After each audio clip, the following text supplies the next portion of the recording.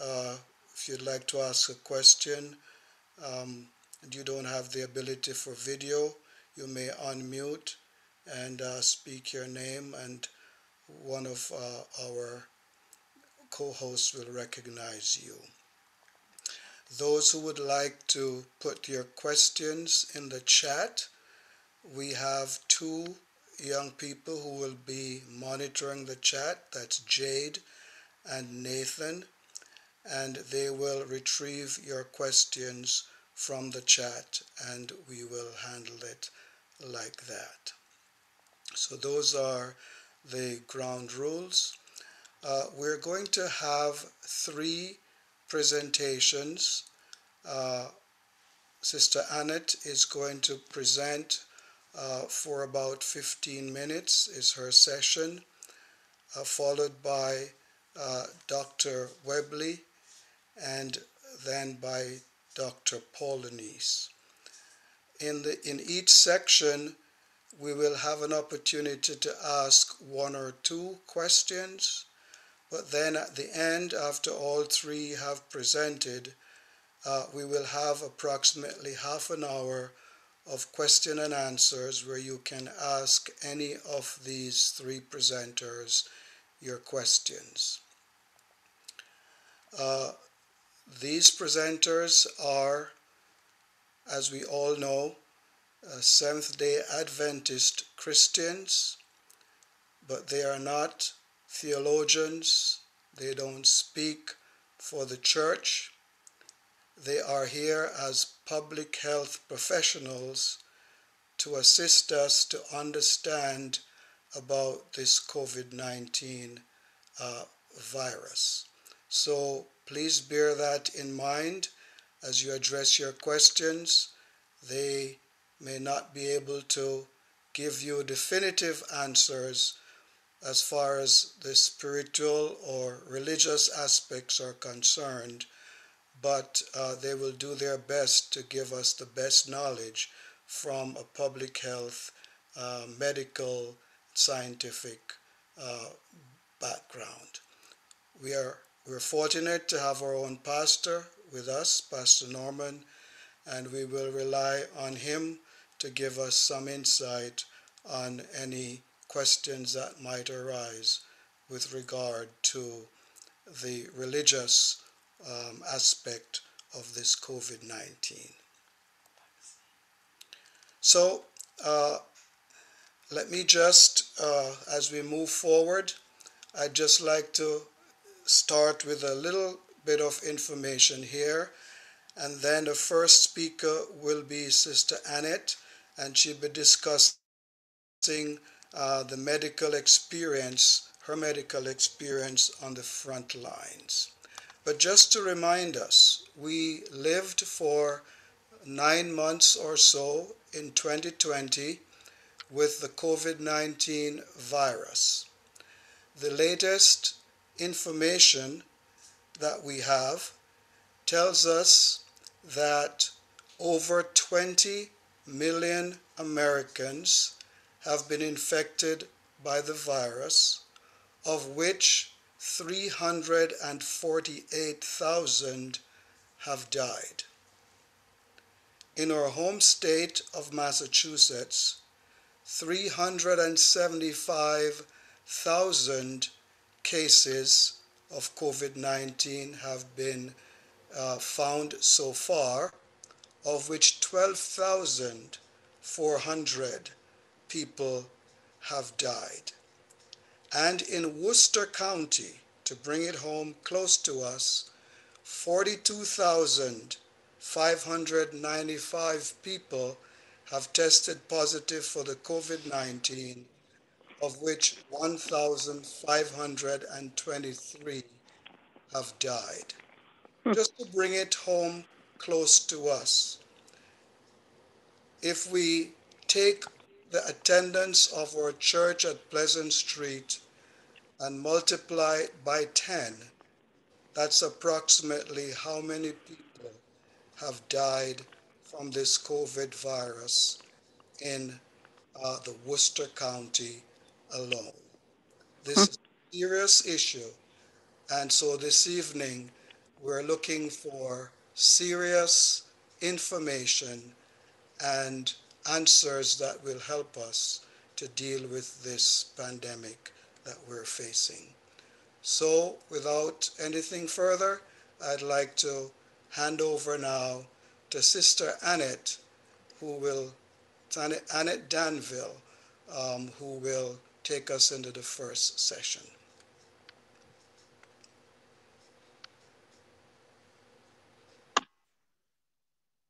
Hello? You're all set? Okay. Good afternoon, everyone. Happy Sabbath. So, as you know, I'm a registered nurse at St. Vincent Hospital. I've been there for a while, and I work in the critical care unit. So I see a lot of stuff, a lot of people that are really, really sick. So when this pandemic started back in March, no one really knew what it was. We didn't know how to treat it. And so there was a lot of questions that we didn't have answers for. So when the first patients started coming in, I mean, they were really, really sick. And they needed a lot of oxygen, needed to be intubated. So they need to have a breathing tube put in their throat, in their airways, just to help them breathe. And so we saw a lot of that. I was very overwhelmed and still is overwhelmed to see how sick these patients are. And it seems to be mostly men, 40s, 50s, a little bit older men, some women, but seem mostly men. And each one has some health issues, some comorbidity, some underlying hypertension, diabetes, maybe some cardiac issues. Those are the ones that we're getting that are really, really sick. Pardon me, Sister Annette, I'm sorry to interrupt you. I just wanted to let everyone know that the session is being recorded. So if you would not like to be recorded, you have the option to disconnect from the session. Okay. Okay. So yeah, so like I said, they were coming in really, really sick. We weren't sure what to do, what it was, but we know they needed to be intubated. And initially, when the patient comes in with COVID, it starts at home, not feeling well, feeling short of breath. So they come to emergency room. And then if they're not really bad initially, they'll go to the regular floor, like a med-surg floor. But then very quickly, they require a lot of oxygen and need to come to the critical care unit where I work. And once they get to me, it's not very good. The outcome is not very good once they get to my unit.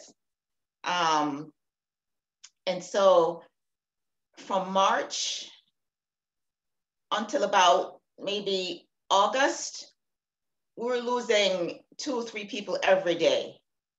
They were just dying, whether we intubated them or not, they were just dying. Loved ones were calling, checking on their family member, and we didn't know what to tell them, if they're going to make it or not make it. And most times they don't make it. And the ones that do make it eventually go home and die because they're so sick. And so it's a typical day for me. Patient comes in, can't breathe. You know, we're giving that remdesivir, we're giving the Decadron, we're intubating.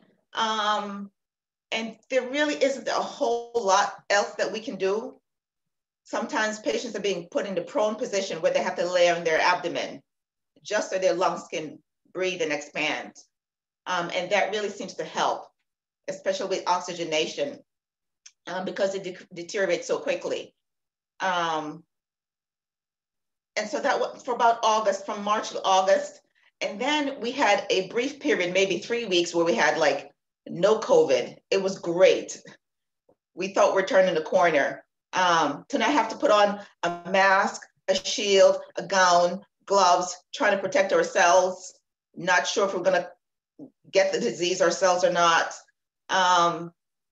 Trying to stay safe, washing our hands. And so, you know, we'd all leave and go home and just take a deep breath, a sigh, hoping not to bring it home to our families. And so for a while, it was for a good 2-3 weeks, we had no COVID patients, and it was great. And then by October, mid-October, we started again. And after Thanksgiving, it got worse. And now after Christmas, it's even much worse. To me, it's much worse than March, because in my unit, it's a 12-bed unit, and we have 10 out of 12 COVID patients. And even back in March, the most COVID we've had is about 8, and now we have 10, and they're very sick. I mean, my last patient, we lost him several times yesterday. We literally lost him and brought him back. And he's on the ventilator, not doing well, not responding. He's got what we call the COVID feet, where his feet are turning black. He's on sedation. He's on, we're calling the family. What do you want us to do? We don't think he's gonna make it. And only at that point are we allowing families to come in. Only when they're at that point where we think we're gonna lose them, that we allow families to come in. We don't allow anyone to even come in to see their families. You know, we do the iPad where they can see them, and those that can speak to them. Now, I had another patient last week. He was there for 3 weeks, Vietnamese. He's not sure how he got COVID. He think he got it from work. And we're on the verge of intubating him every day, where we're going to intubate him. But he was so motivated with getting better that anytime he felt like he was losing his oxygen, he would lay on his abdomen, what we call the prone position. And I'm so excited that I had a few days off. I went back to work, and he was actually able to leave and go to the regular floor, which I can't even, it was so ecstatic to see that. So we do have like a couple, I call miracle stories, but it's not, that's just not the norm. The norm is we lose them, and we're losing them rapidly.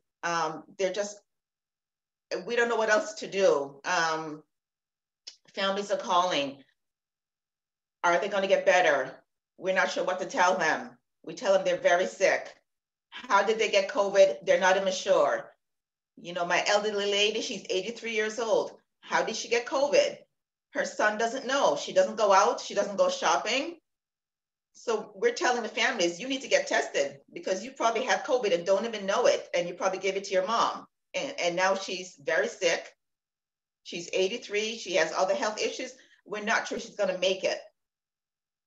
And so it's very important for us to follow the guidelines, wash your hands, wear your mask, keep your distance. If you don't have to go out, don't go out.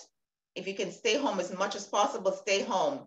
Because when you get to my unit, you're very sick and you're probably not going to make it. It's really sad to see how sick people are right now and how busy. I mean, we're overwhelmed, we're overstressed, and we work tirelessly. I mean, I was at work till 7:45. I just can't get out, can't leave, because everyone is so sick, and we're just struggling to just, as a staff, as a unit, just trying to be there for the patient, and working short staff at times, not having the help because people are outstretched. And so it's very vital that we take care of ourselves and take care of our loved ones. And now with the vaccine, I know everybody has their own ideas, their own thoughts about the vaccine, whether they should take it or not take it. But for us, it's welcome news to have this vaccine, because we have nothing else right now, really. And so the vaccine, it's an emergency authorization use vaccine, but it's what we have.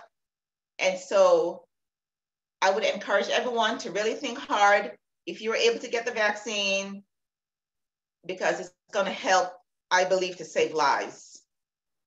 And so at this point, healthcare workers are being vaccinated, and hopefully it's going to get out to the community. But in the meantime, wash our hands, keep our distance, take care of ourselves, and take care of our loved ones, because God would want us to take care of ourselves. And he wants us to use our common sense to really think about our health, spiritual health, mental health, and physical health. If we need medication and it's there, we should really think hard about taking that medicine, whether it's a pill or a vaccine, just like polio and other vaccines in the past. We get our kids vaccinated from different things. And so this is one more thing that I think we need to be vaccinated against, because we have no other remedy coming down the pipeline right now except the vaccine. And I know it's an emergency, like I said, and I know people have different thoughts and ideas about the vaccine, but just watching people die every day and having difficulty dealing with that. And, it's really sad to see. And people's family members not knowing, how did my mother or dad get this virus? Not sure how they got it. They didn't go out. So clearly they're bringing it home from outside to their loved ones, and they're not getting better. And we don't have any other treatments. And so, yeah, that's my experience. Thank you. Thank you very much, Sister Annette. I just want to uh, break the ice a little bit with one question. Could you talk a little bit about the emotional and mental toll that this is taking on you and other frontline workers like yourself, and how can we be of assistance to you? Okay. So, from the moment we walk in, it's I work a 12-hour shift, so it's a long shift. Just going in and having to wear a mask, the N95, a shield, gown, gloves, the whole works, a head wrap. It's tiring, it's cumbersome, just be able to put that on. When a patient needs something right away and you can't go in there because you have to get dressed, or when a patient's oxygen is dropping, or if a patient becomes confused and take their oxygen off, you have to go in there quickly. And you have to make that split decision. Wait, I can't just go in there. I need to put on my gown, my gloves, my mask, my shield, my head, and go in there, and they're deteriorating quickly. And so it's very emotional for us. We try to support each other, but it's so emotional for us to be able to support the patient as quickly as possible. And what we do now is we just go from room to room to room without even changing our clothing. Actually, we go from room to room to room with the same clothing, because they all have COVID. And so we go in there, and sometimes we have to come out undressed just to catch our breath and take a break and say, I need 5 minutes, and go in the break room and and just but it's very difficult. So I would encourage everyone to take this seriously, because people are dying. They have COVID, they're very sick, and like I said, they don't get well. And so please wear a mask. You can wear a cloth mask, that helps. You can wear a regular surgical mask, which is better, and an N95 is the best. But you don't have to wear an N95, just a regular surgical mask, a cloth mask, that works just as well. And so please follow the guidelines. Please wash your hands, keep your distance. Don't invite people to your home that you don't live with. Please don't do that. It's tempting. Please don't do that. And keep our distance. And if we protect ourselves and protect each other, we can get through this. Thank you very much. Thank you very much. I believe we have exhausted your section for now, but let us remember that if we have questions for Sister Annette, we have at the end that question and answer period that you'd be able to participate in. We thank you for all that you are doing on the front lines, sis. And there are a couple of questions that were in the chat. I think I'll just do one of them. And I think it was someone was asking if you have already taken your vaccine. I believe that was the question that was asked there. Okay, so my hospital received about 900 of the Pfizer vaccine, and then we just got the Moderna vaccine. So they're going in different tiers. So I'm next in line. So I'm going this week to get my vaccine. We started vaccinating at the end of December, maybe 2 weeks ago. They started vaccinating the front lines, like the emergency room, the critical care ICU, so the doctors. So yes, I'm next in line. So I'm going next week to get mine, actually, the first shot. Okay. And I was hoping my kids could get it, but they're not the front line, so. Okay.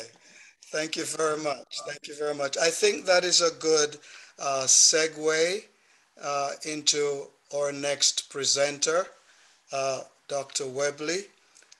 We're going to have a half an hour with Dr. Webley, and will be presenting to us the COVID-19 vaccine. Thank you very much. I appreciate being with you again. Thank you to Elder Polonies and the rest of you for inviting me. Thank you to Bensi, who is a great advocate. I think you're a very lucky church to have the level of expertise.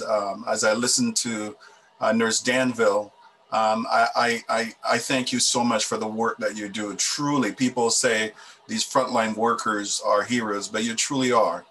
And I looked at your son as he introduced you, and I couldn't help but think every day you go in and you're coming back out and you're coming home and you're hoping and praying that you don't take something home to give to your children. It's just a really, really tough thing that you do. And I thank you for that. I'm a teacher, and so I believe that everybody can learn. I'm just fearless that way. And so I'm going to walk you through a little bit of biology to understand about this vaccine that Nurse Danville just talked about, and that Dr. Polonies will talk about in more general terms in the next segment. But I believe that we can understand, and I believe without information, we are prone to believing things that are not true. And that becomes dangerous. And so my goal this evening is to teach you about how these vaccines are made, the biology behind it. And you don't have to get everything, but I believe if you get even some of this, that you'll be in a position to understand what this is about. And that understanding will bring you to a place where you're able to make an informed decision about vaccination. My disclaimer is I'm not here telling you to take a vaccine when it's your turn or not. That's not my goal. My goal is to give you relevant and truthful information from a biological, scientific perspective, and then have you make that decision for yourself. Okay, so pandemics have been with us for a long time, and they will continue to be with us. I just threw this map up because when I teach infectious disease to my students, I typically pop something like this up and say, look at what we've had. So this is in 2018, the WHO, the World Health Organization, released a list of 10 diseases that can cause epidemics and or pandemics. If you can cause an epidemic, there's a possibility of causing a pandemic if it gets beyond those borders.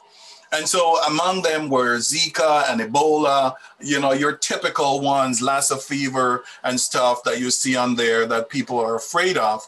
But also, if you look on there, you see that there is SARS, the original SARS virus, and then that was in 2018.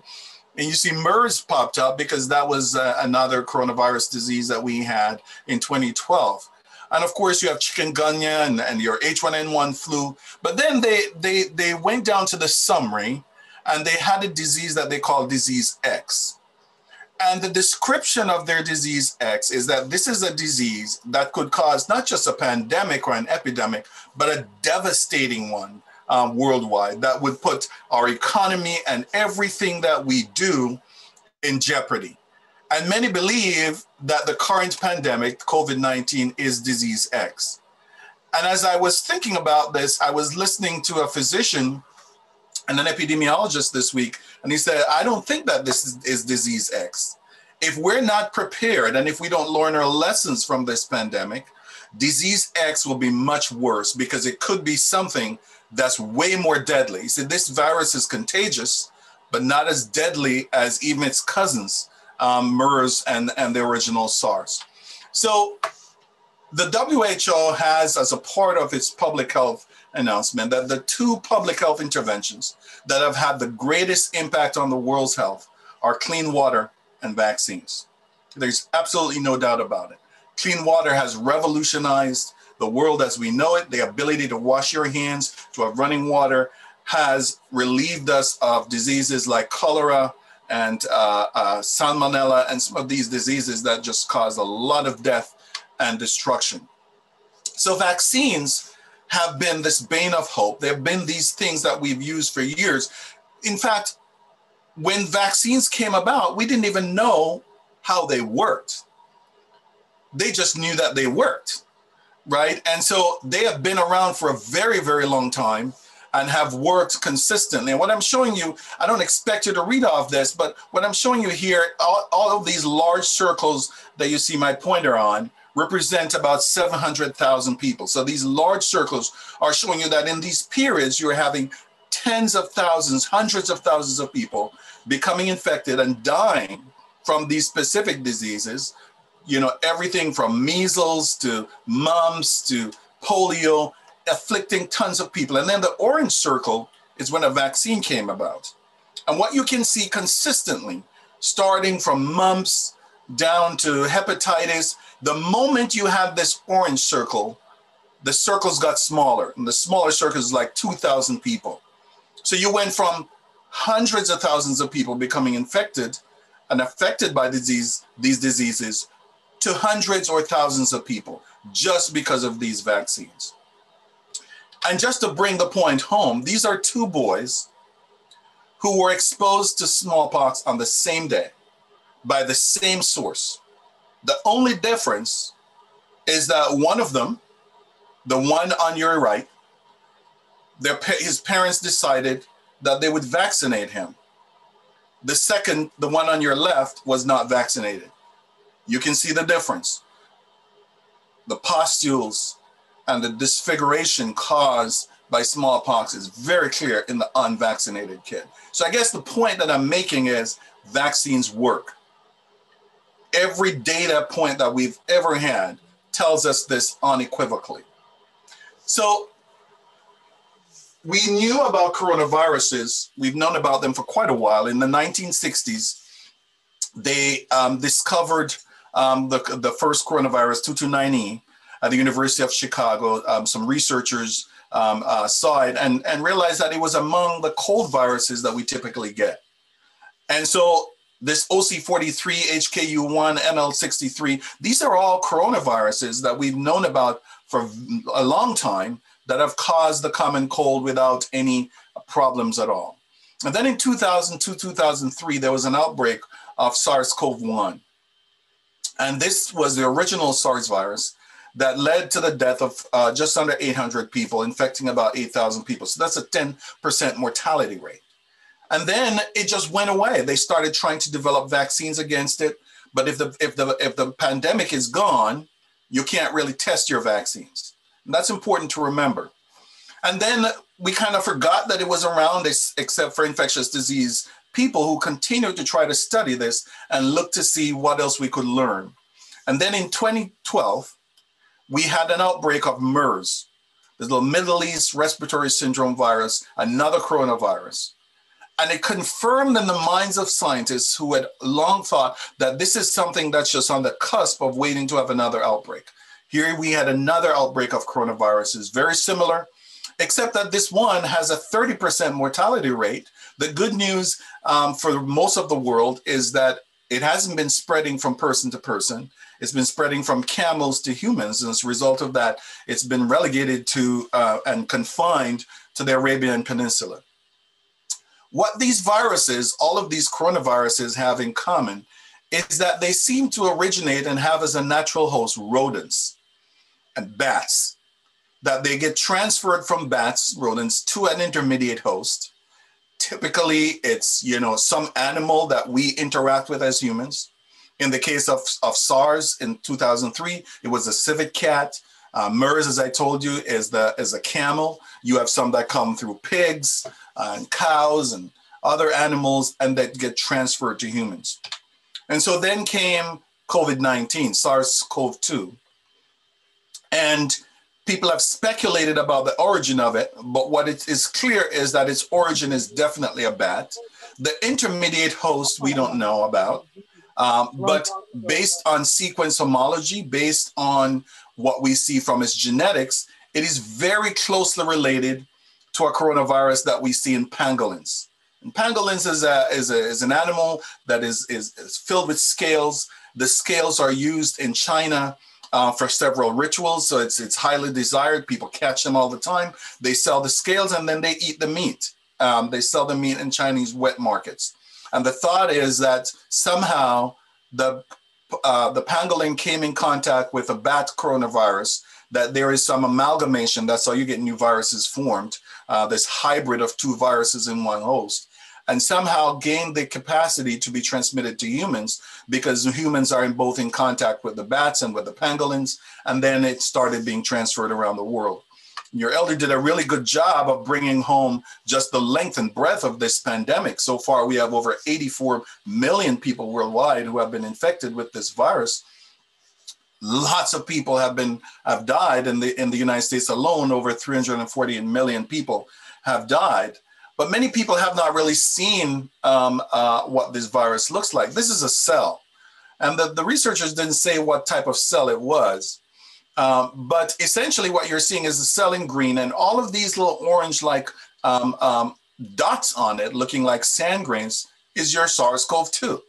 This is your coronavirus that is causing COVID-19. And you can see that it has infected the cell, and it can destroy the cell. The cell actually have these little blebs on it because it's actually dying. And that's essentially what happened. So you would have seen some of the images that are put out there of this virus. They're static. They look like, you know, they are, it's a 2D image. But what you have to realize is that these viruses, you have to think about them as in 3D. So it's not static at all. Their membranes are fluid. They're moving.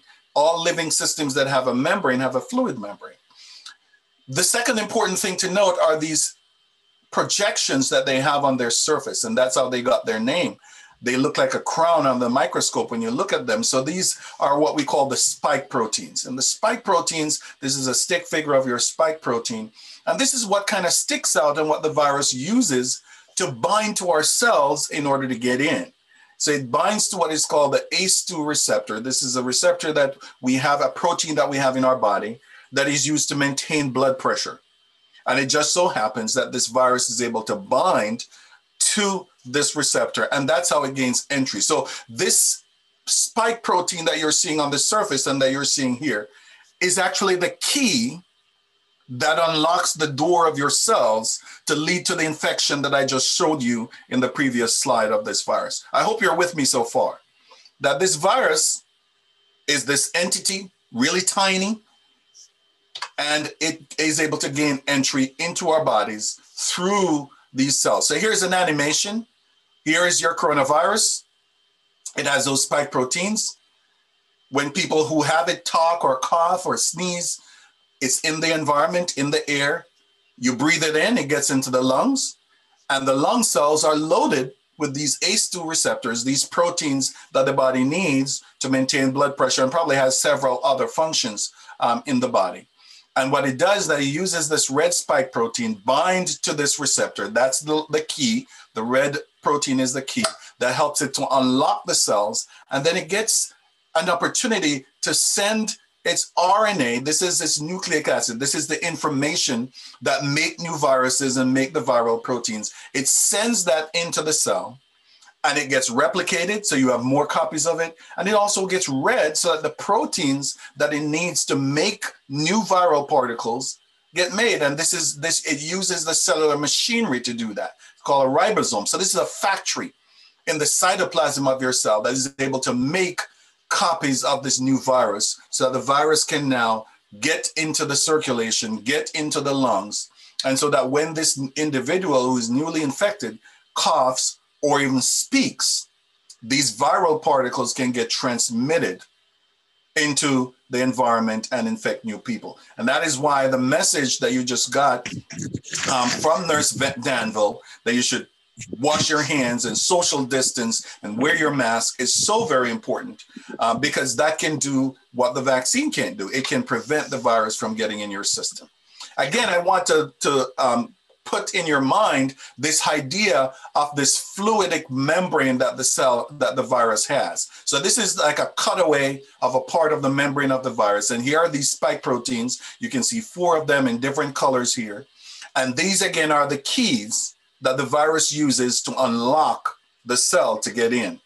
You might have heard about the mutations that you're having in this virus, and the new mutation, the variant strain in the UK called B.1.1.7, not a very impressive name, but essentially this animation was put together by Dr. Eric Martz, one of my former professors of immunology. And these black dots that you're seeing, wherever you see these black dots, is where a mutation happened in an amino acid that this virus has. The purple that you're seeing here, this purple area, is exactly the area that the key that the virus uses to unlock the cell. So that's what binds directly to the cell. And this site is very important. Where you're seeing these purple balls here, that is what the vaccine targets, because the vaccine wants to block that key from opening the door of your cells to get in. And so that's what you're seeing here. And that's very close to where you're having the mutation, but not exactly there. And so that's something that is concerning. We have to take a look at that mutation and ensure that it is not something that's going to cause greater issues. Now, there are tons of vaccines in the pipeline for this infection. Right now, as of December 24th, 44 vaccines in phase 1 trial, phase of clinical trial. In other words, the first clinical trial, first phase of clinical trial in humans. Phase 2 has 21, phase 3 has 18. There are 5 vaccines with limited use. Those are in China and Russia specifically. And then 3 approved, now 4 specifically for use, because the AstraZeneca vaccine has been approved for emergency use in the UK. There's 1 that's approved for emergency use in Russia, and that has gone to Argentina and some other countries. And of course, 2 in the United States, the Moderna and the Pfizer vaccine. 1 vaccine was abandoned in Australia because of very specific problems that came about in their phase 3 clinical trials. So there are many different ways of making vaccines. So your polio vaccine is very different from your MMR vaccine in terms of how it's delivered to the body. Okay, so for your polio vaccine, what they did is that they got the polio virus and they made it attenuated, they inactivated it, and then they give it to you. In other words, they make it so it can't cause polio and just give you the whole virus, right? So that's a whole inactivated virus vaccine. Very few vaccines today are made that way, although in the pipeline, they do have vaccines like that. And then you have the live attenuated virus like the MMR. It's live, it's gonna replicate inside of you, but it won't cause the disease. So that's how the mumps, measles, and rubella vaccine is made. And then you have vaccines like your influenza vaccine, that all they do, they just take a protein from the different strains of influenza and they inject it in you. And the idea of a vaccine is that you prime the body to respond to something that it has not yet seen, but you want it to respond to in a rapid manner. Why? Because when you get an infection, or even when you get one of these vaccines, it is not effective or highly effective before 2 weeks have passed. Why? Because it takes that much time for what we call the adaptive arm of your immune system to get up to speed. In other words, you don't just start a car and immediately it's at 60 miles an hour as you move off. It takes a while before it gets up there, right? And so essentially what the vaccine does is that it gets the engine of your immune system revved up to that 60 mile an hour before you encounter the real deal, so that you can take off running at the time when the real bug has come around. But there are other ways of making vaccines. You have the AstraZeneca vaccine is what we call a whole virus vaccine, where they actually give a viral vector, just the way they made the Ebola vaccine in a very similar way. So the one that London, the UK just got approved is basically a virus that you put the coronavirus spike protein gene in, and it expresses it in the system. However, the two vaccines that are approved right now are called RNA vaccines. And that's a different ball game altogether. This is very different from what you've seen in many other vaccines that we have to date. And in order for you to fully understand this, I want to teach you a little bit of cellular biology. Okay? Don't get scared. You don't have to have known any biology to understand this. But what you need to realize is that the information that your cells need to make proteins is contained in the DNA. Why make proteins? Because proteins are the workhorses in your body. This is what do the jobs in your body that needs to be done. So you need to digest some food. The enzymes are proteins, right? You need to move your muscle. Your muscle is made up of proteins, right? Of course, there's nerves that get activated that get these protein molecules to slide over each other. So you want to get from the message, from the information to make the proteins to the place where you make the proteins. So you go from DNA.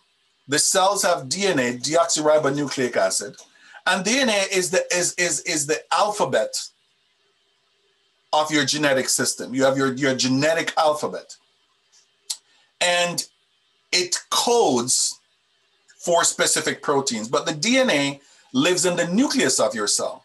Nucleus, your cell has two compartments. The outer compartment is called the cytoplasm. The inner compartment is called the nucleus.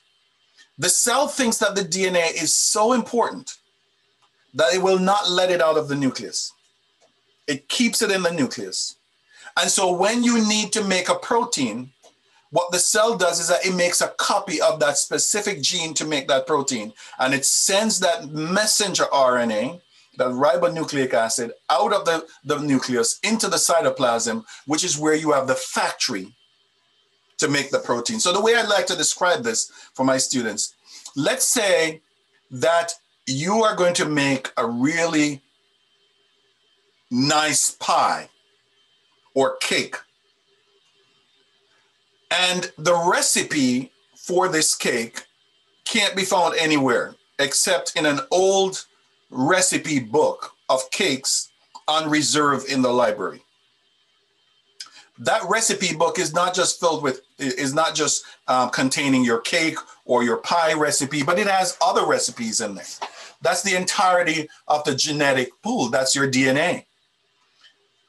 But it's on reserve in the library. And if you've ever gone to the library and taken anything off reserve, you know you only have 2 hours with it and you can't leave the library with it. So if you want to go and make a cake from that recipe book, what you would do is that you would go to the library, you'll photocopy the pages that you need, not the entire book, because you're not making every cake in the book. You photocopy just the recipe that you need, and then you take that photocopy out of the library with you. That would be your messenger RNA, right? And then now you get to your kitchen, you put together that cake, the cake would be your protein. So you do what is called transcription, translation. Transcript is a copy. So the copy is your RNA that leaves the nucleus. Then you translate that message from that copy into your protein, and that's called translation. Okay? So that's basic biology. You go from DNA to RNA to protein, okay? So let me show you something now, an animation that kind of will help to explain this.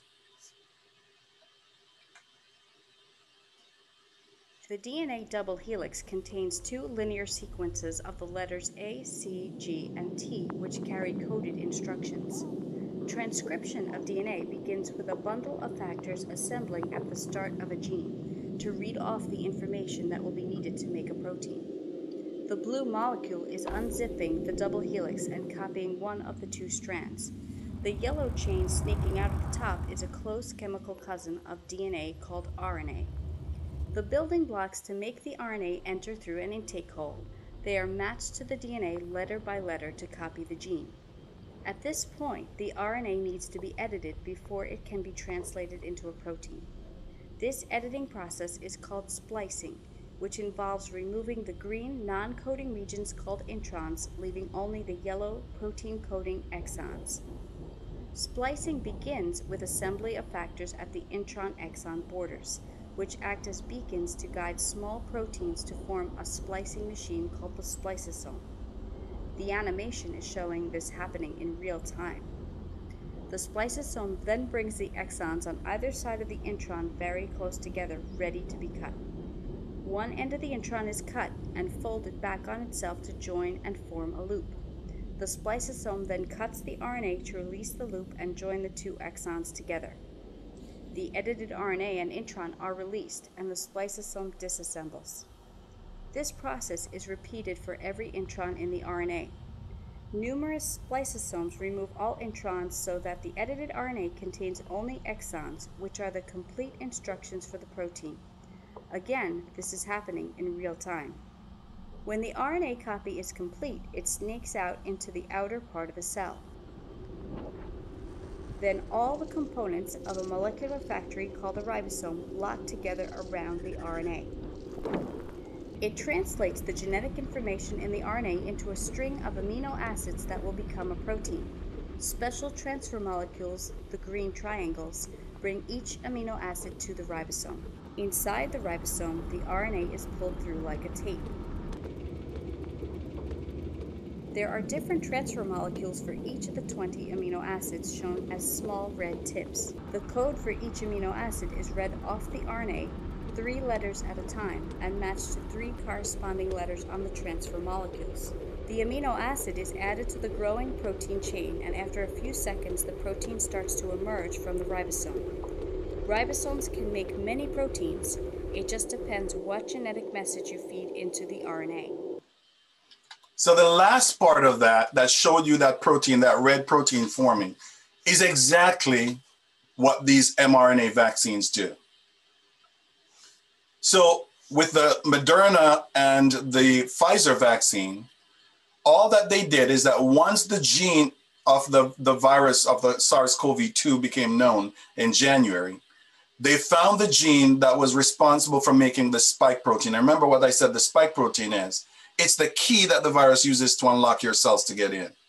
Why are we so interested in it? Because if we can block that key, if we can take your key and wrap duct tape around it, then when you try to push it in the door to open the door, then it won't work, right? That's exactly what the immune system would do to the spike proteins of the virus and prevent the virus from coming in. So what these companies did is that they got the gene, the messenger RNA, to make the spike protein. They encapsulated copies of that mRNA, the message, into a lipid nanoparticle. And that's what the vaccine is. They inject that into you, your cells pick that up, read that message just the way you saw in that last animation, read it, make a protein like that red protein that comes out. And then now the cells, your cells, are actually producing that viral protein, but there's really no virus in your system, just the viral spike protein. And when the body sees those proteins, it realizes that these proteins are foreign. And through a coordinated effort of the immune cells, including B cells and T cells, you make these Y-shaped proteins called antibodies. And these antibodies now are akin to like that duct tape that I talk about that will bind to these spikes on the surface of the virus and actually prevent the virus from now entering your cells. In fact, one of the things that these antibodies, when they bind to, they actually signal to other immune cells to kill this virus. So it's not just preventing it from entering, it's actually killing it. So here's how the mRNA vaccine works.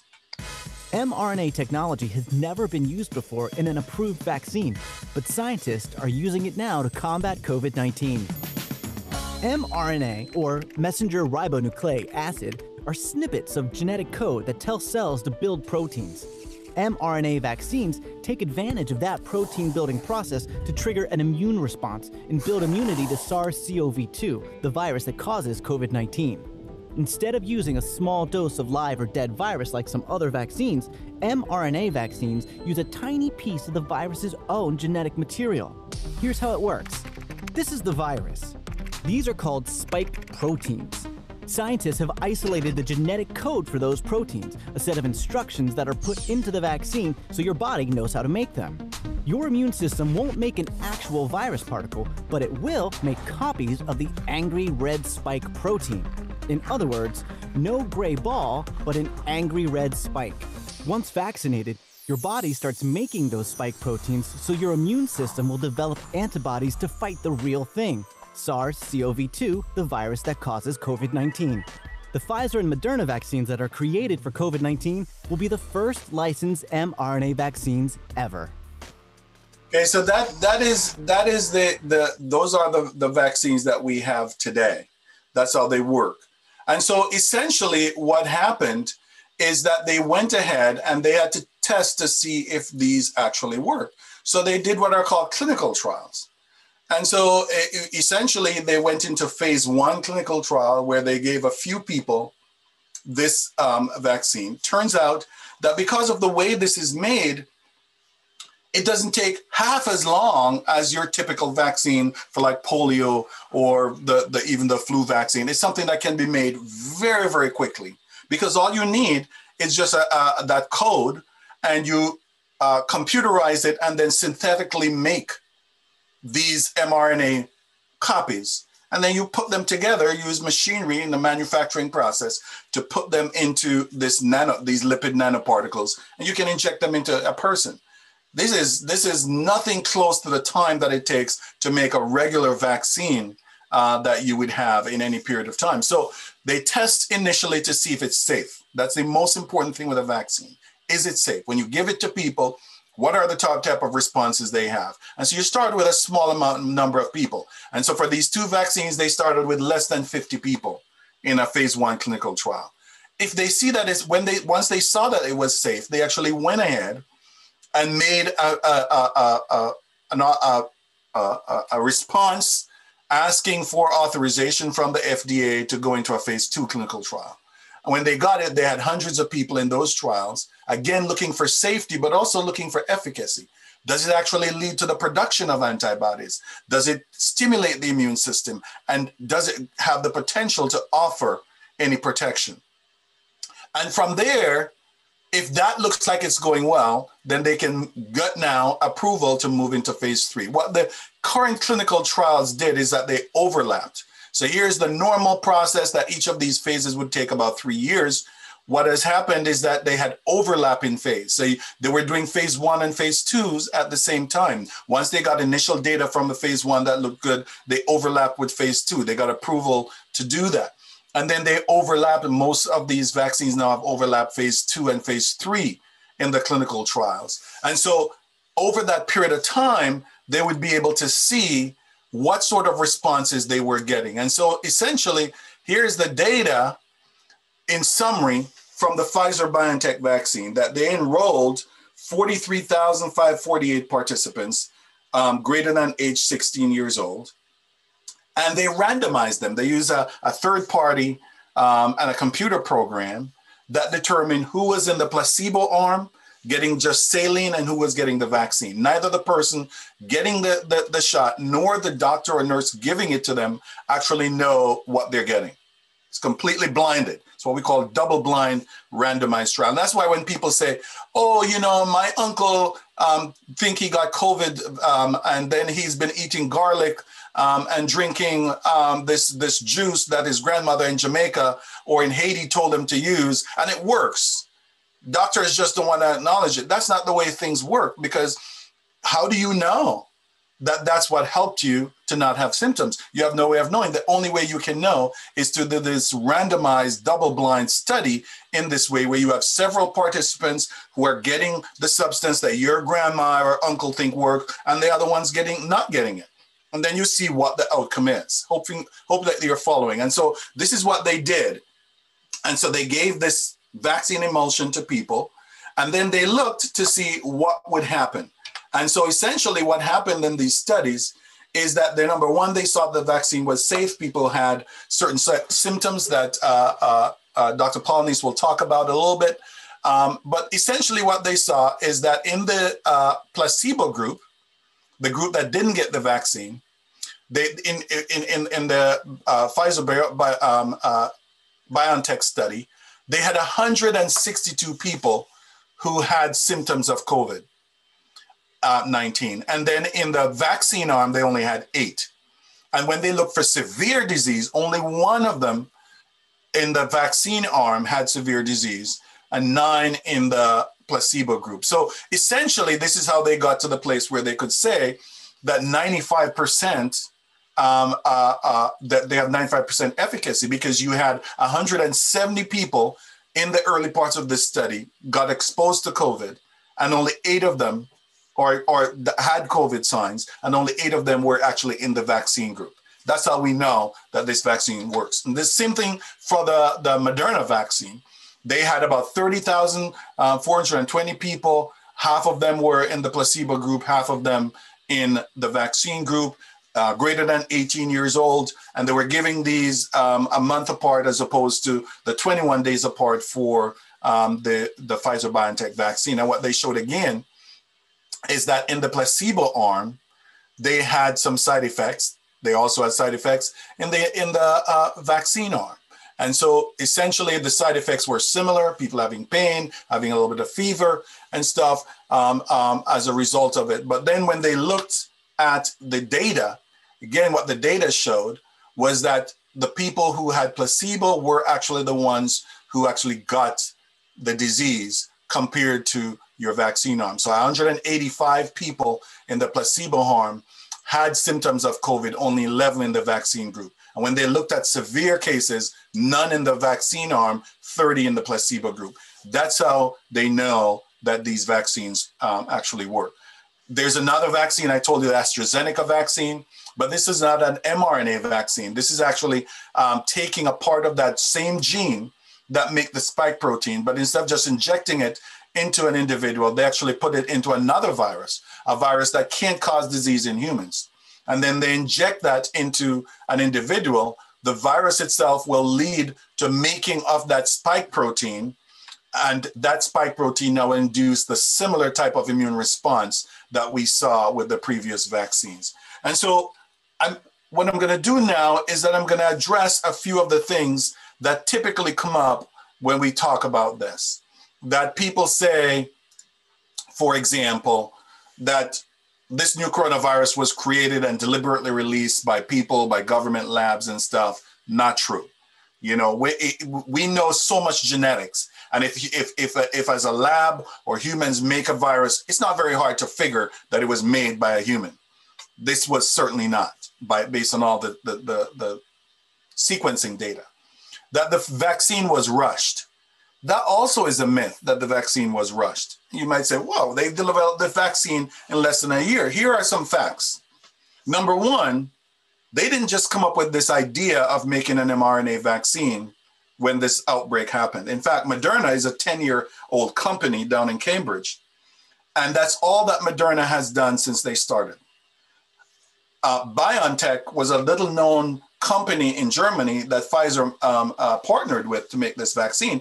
They had been doing mRNA vaccine development for years. So in the pipeline right now at Moderna and BioNTech, they have several vaccines, from chikungunya to Zika.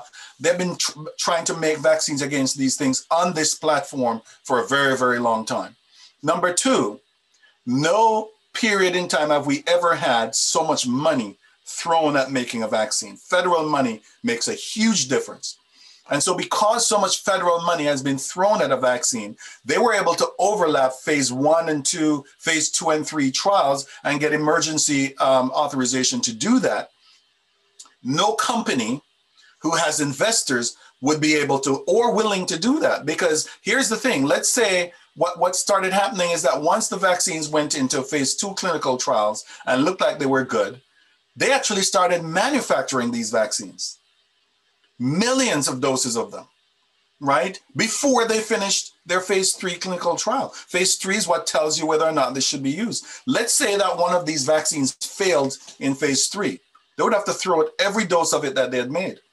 That's millions upon millions upon millions of dollars going down the drain. In fact, for the vaccine that failed in Australia, that's a $1 billion bill, right? So no company would be able to take that on, but they did this now. The third thing is that so many people have gotten infected with COVID that it was very easy to test the vaccine.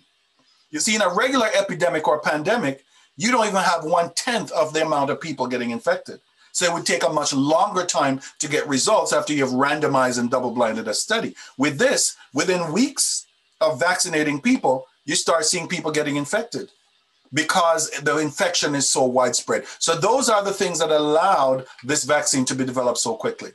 The other one is that the vaccine edits or changes the DNA. And this is one of the reasons why I spend so much time explaining to you the molecular cell biology dogma, that you come from DNA to RNA, from RNA to protein. What you're getting is an RNA vaccine.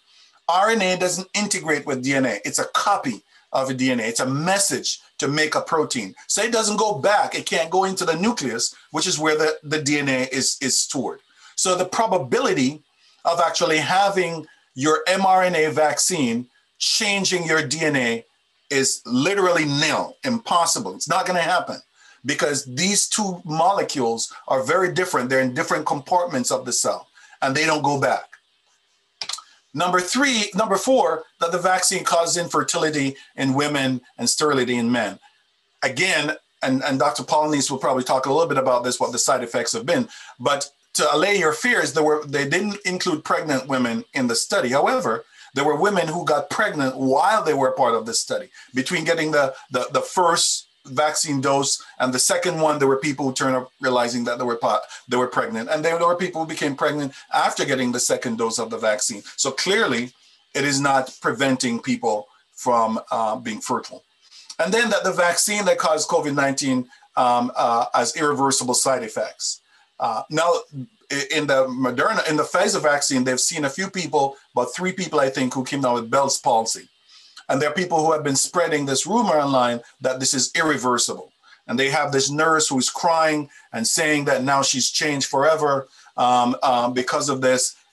That's not happening. Bell's palsy is a reversible condition, very, very few cases where it's not. And then you have very low numbers. Then the sixth thing is that people are saying that if you take stuff like vitamin D, and supplements, that it can prevent or treat COVID-19. There's nothing right now that we know of that can prevent this infection outside of you wearing a mask and doing exactly what Nurse Danville said, staying away, social distancing, washing your hands. So you can take your vitamin D and your other supplements if they're indicated, because of course, having a stronger immune system is a good thing, but don't do it thinking that somehow it's going to prevent infection of the virus. Nothing does. It will infect you.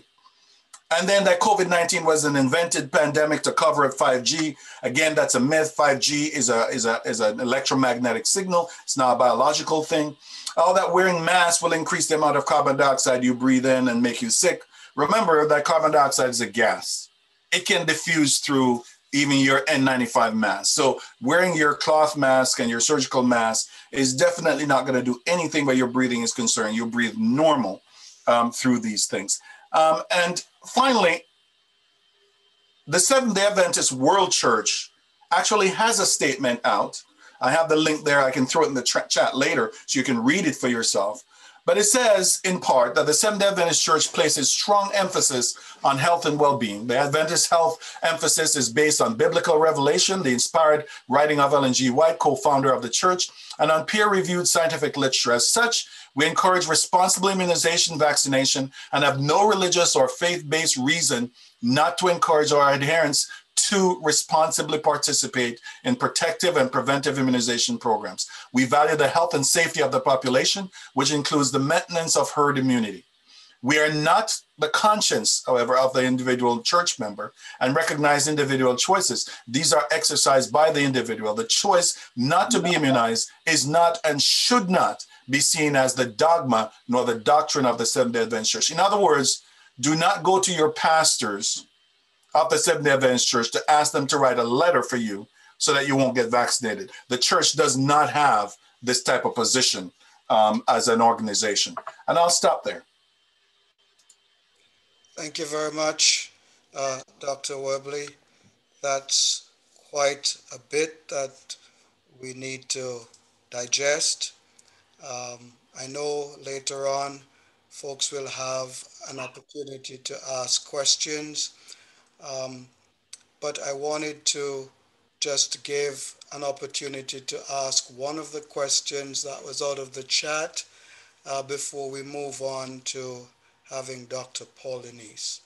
So this question said, based on the demographic information about the percentage of participants in trials of the vaccines, should African Americans, which had a very low percentage, be concerned about adverse reactions?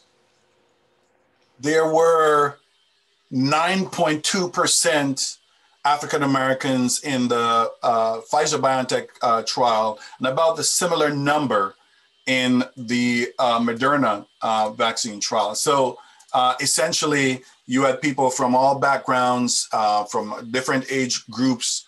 So I don't think African Americans should be more concerned about the vaccine than any other ethnic group, since there were African Americans in the vaccine trial itself and also in the development of the vaccine.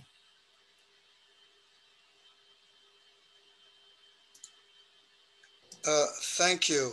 I have one more question.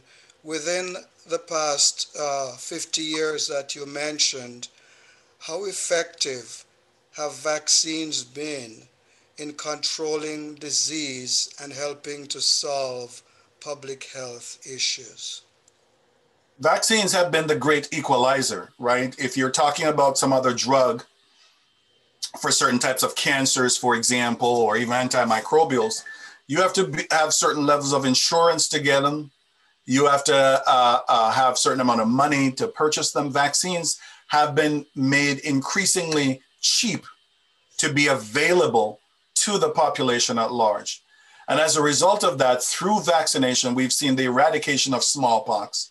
We've come very close to eradicating other diseases using vaccines, if not for the very strong anti-vaccine movement that has taken over the United States, starting in earnest again. There have always been anti-vaccine movements.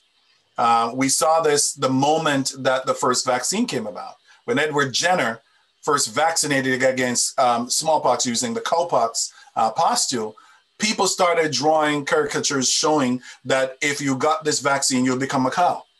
And this was the thing that they spread around at that time. Nobody became a cow, but yet they continued to push these anti-vax things. And then in the late 1980s, 1990s,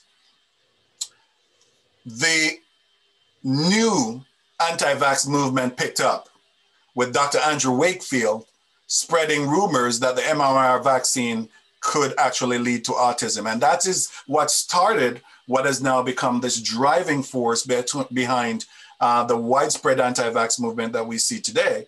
And it has definitely hurt vaccinations. We see measles outbreaks in this country and in other countries of the world because of that. But yet, even with that, well over 80-something to 90% of people still vaccinate. And that has led to the reduction in all of the major infectious diseases that we deal with, except HIV/AIDS. Thank you very much, Dr. Webley. We hope to hear something more from you when we get down to the question and answer session. There are numerous comments and questions in the chat. I'm going to ask the chat moderators to look at those questions and select a few of them that we will ask in that session. Thank you very much. This is a very, very interesting subject with a high level of interest and participation. I will now transition to Dr. Bensi. Dr. Bensi, you're up to continue the presentation. And according to the program, you have half an hour to do that. So over to you, Doc. All right, thank you very much. Let me just share my screen and I can get started.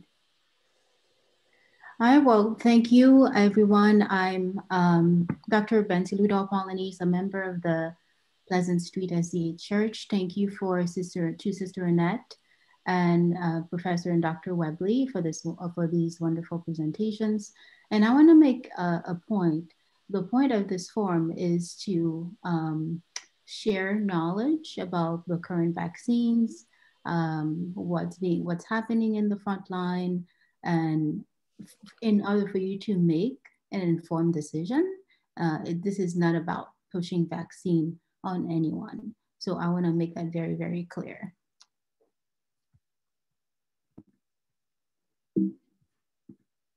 Okay, so first of all, like I said, this presentation is only for information purpose so that you can have the right information to make an informed decision. And I have no financial interest in any of the companies that I will mention. Dr. Webley has already spoken to this in his previous presentation, but whenever someone takes any vaccine, whatever type it is, your body's immune system starts to develop antibodies so that if you were to come into contact with that disease, you will likely not get sick or get mild symptoms. And the Pfizer and Moderna vaccines are about the same. And again, the vaccine is voluntary. No one is gonna be forced to take it. The Pfizer and the Moderna vaccines, 2 vaccines are needed to get the full potential for its coverage. The Pfizer BioNTech is given a 21-day interval, and based on the studies, it has been shown to prevent severe COVID-19 infection in 95% of the time. The Moderna vaccine is given at 28-day interval, and it's 94.1% efficacious. So if you were to get a Pfizer vaccine the first time, you need to get a Pfizer vaccine the second time, and the same goes for the Moderna vaccine. At this time, it's not fully known how long the immunity will last. We know based on studies, once someone is infected with COVID, their body's antibody can last up to 90 days. But as of now, we don't know yet for the vaccine, so more studies need to be done about this. And again, to speak to the point of Sister Annette and Professor Webley, even if, we're not gonna be able to beat this virus until we've reached herd immunity, whether it's through natural infection or getting the vaccine. And that's projected to be sometime in this year, 2021. But it is of utmost importance, even if you get the vaccine, to continue to wear your mask, wash your hands, social distance, and also very important to take care of our body, to follow the 8 laws of health. But it is very, very important to follow the same rules we have been following for the past, since March, to keep us healthy.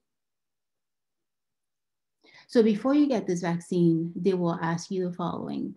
Do you have any allergies? Do you have a fever?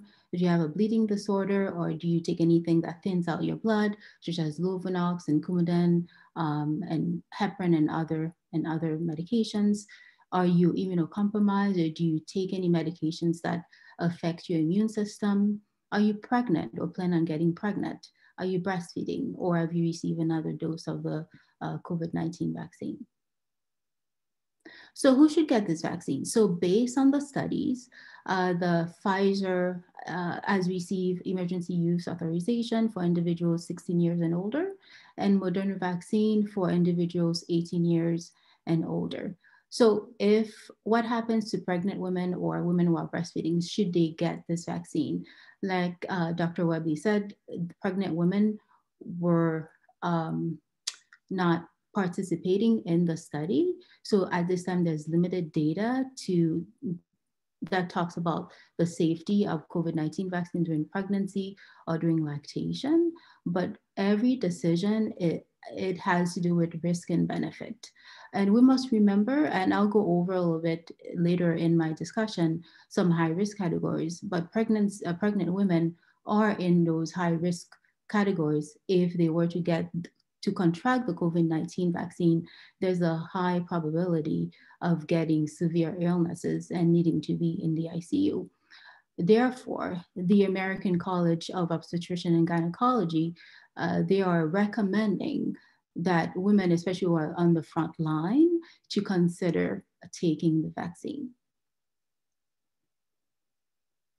So who should not get the vaccine? So if you have history of any severe allergic reaction to any ingredients of the vaccine or to a previous dose of the vaccine, you should not get this.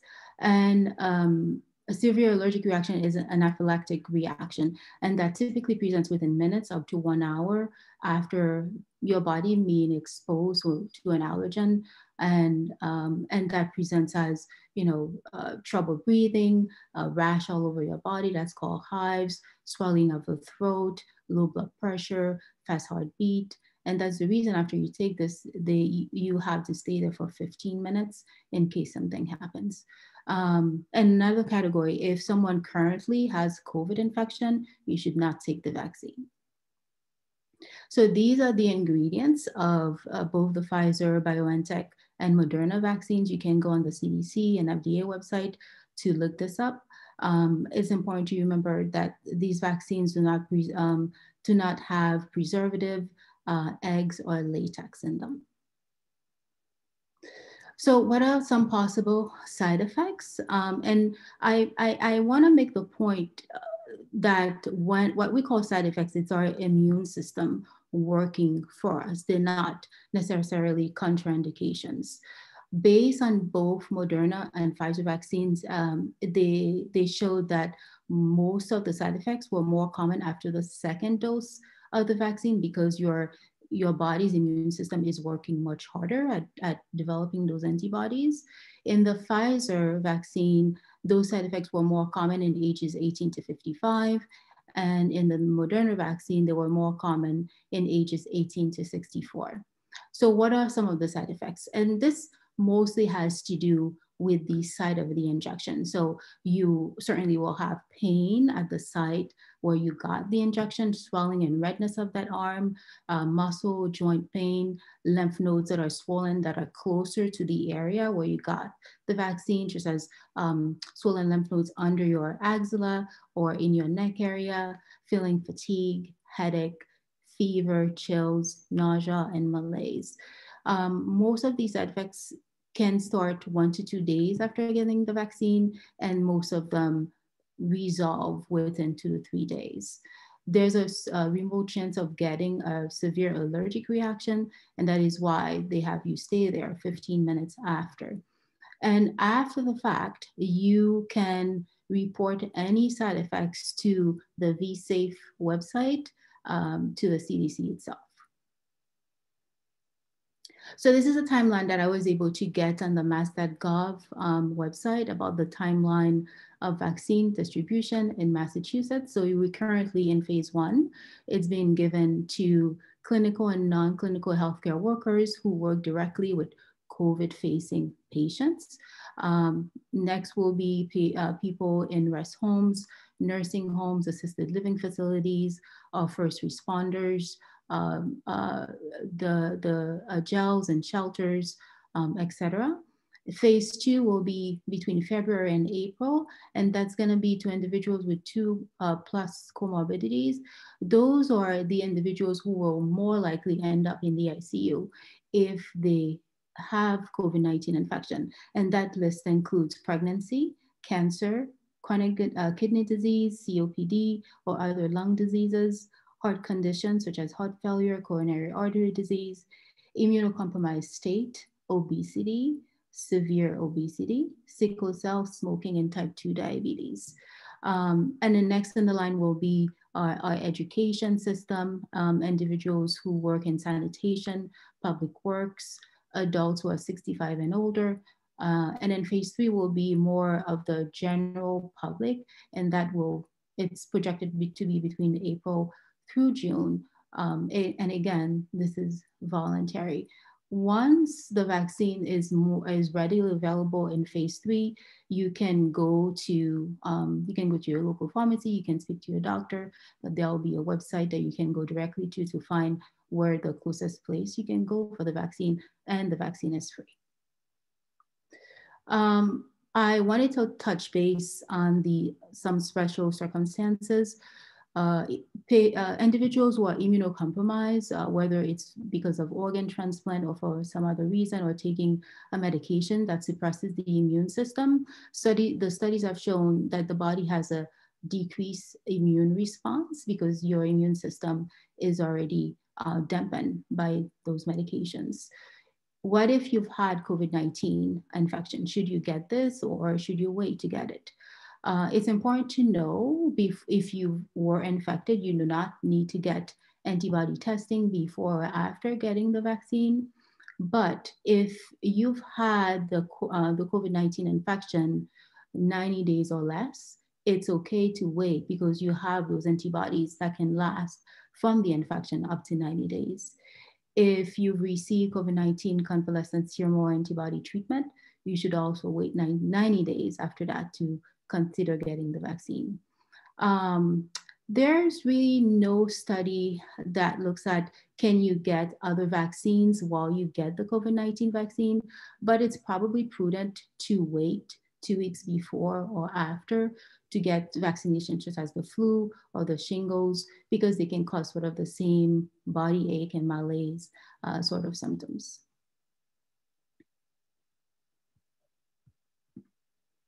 So these are my references. My talk was really short. I want to thank you very much for your attention. And now we'll open up for questions. Thank you very much. Thank you very much. We are very grateful to Nurse Danville, Dr. Webley, and Dr. Polanese for sharing with us about this COVID-19 virus so far. The purpose of today's program was to give as much information about this virus as possible from a medical, scientific, public health perspective, to give anyone who might be considering taking this vaccine the necessary information for you to make the decision for yourself. There are a number of other aspects of this discussion that we probably would not be able to cover in this sitting. I see there are numerous thoughts and comments in the chat, and for sure I know others in the live session have their questions as well. But I would encourage us as much as possible to try to reserve our questions for these areas that these individuals are, capable or of answering from a public health, scientific, medical standpoint. All right, so the way we're going to do this question and answer session is that you have the opportunity to ask any of the three presenters your questions. If you are on the Zoom and with your camera on, you may raise your hand and one of the co-hosts will recognize you and give you the chance to ask your question. If you are putting questions in the chat, I'm asking the chat moderators, Jade and Nathan, to select some of those questions to be asked. And if you're on the phone, please just unmute, say your name, and one of the co-hosts will recognize you, give you an opportunity to ask your question. I feel like it's really important that I say something at this point because, I do a lot of these presentations and it doesn't make sense for me to do them if they're not helping people, right? And I've looked in the chat and what has become very clear is that there is some unease here about the direction of the presentation. It appears that you have a couple of very vocal people who seem to want to take this in a different direction. Let me just address you directly. What you're suggesting that there are natural remedies against COVID-19 is false.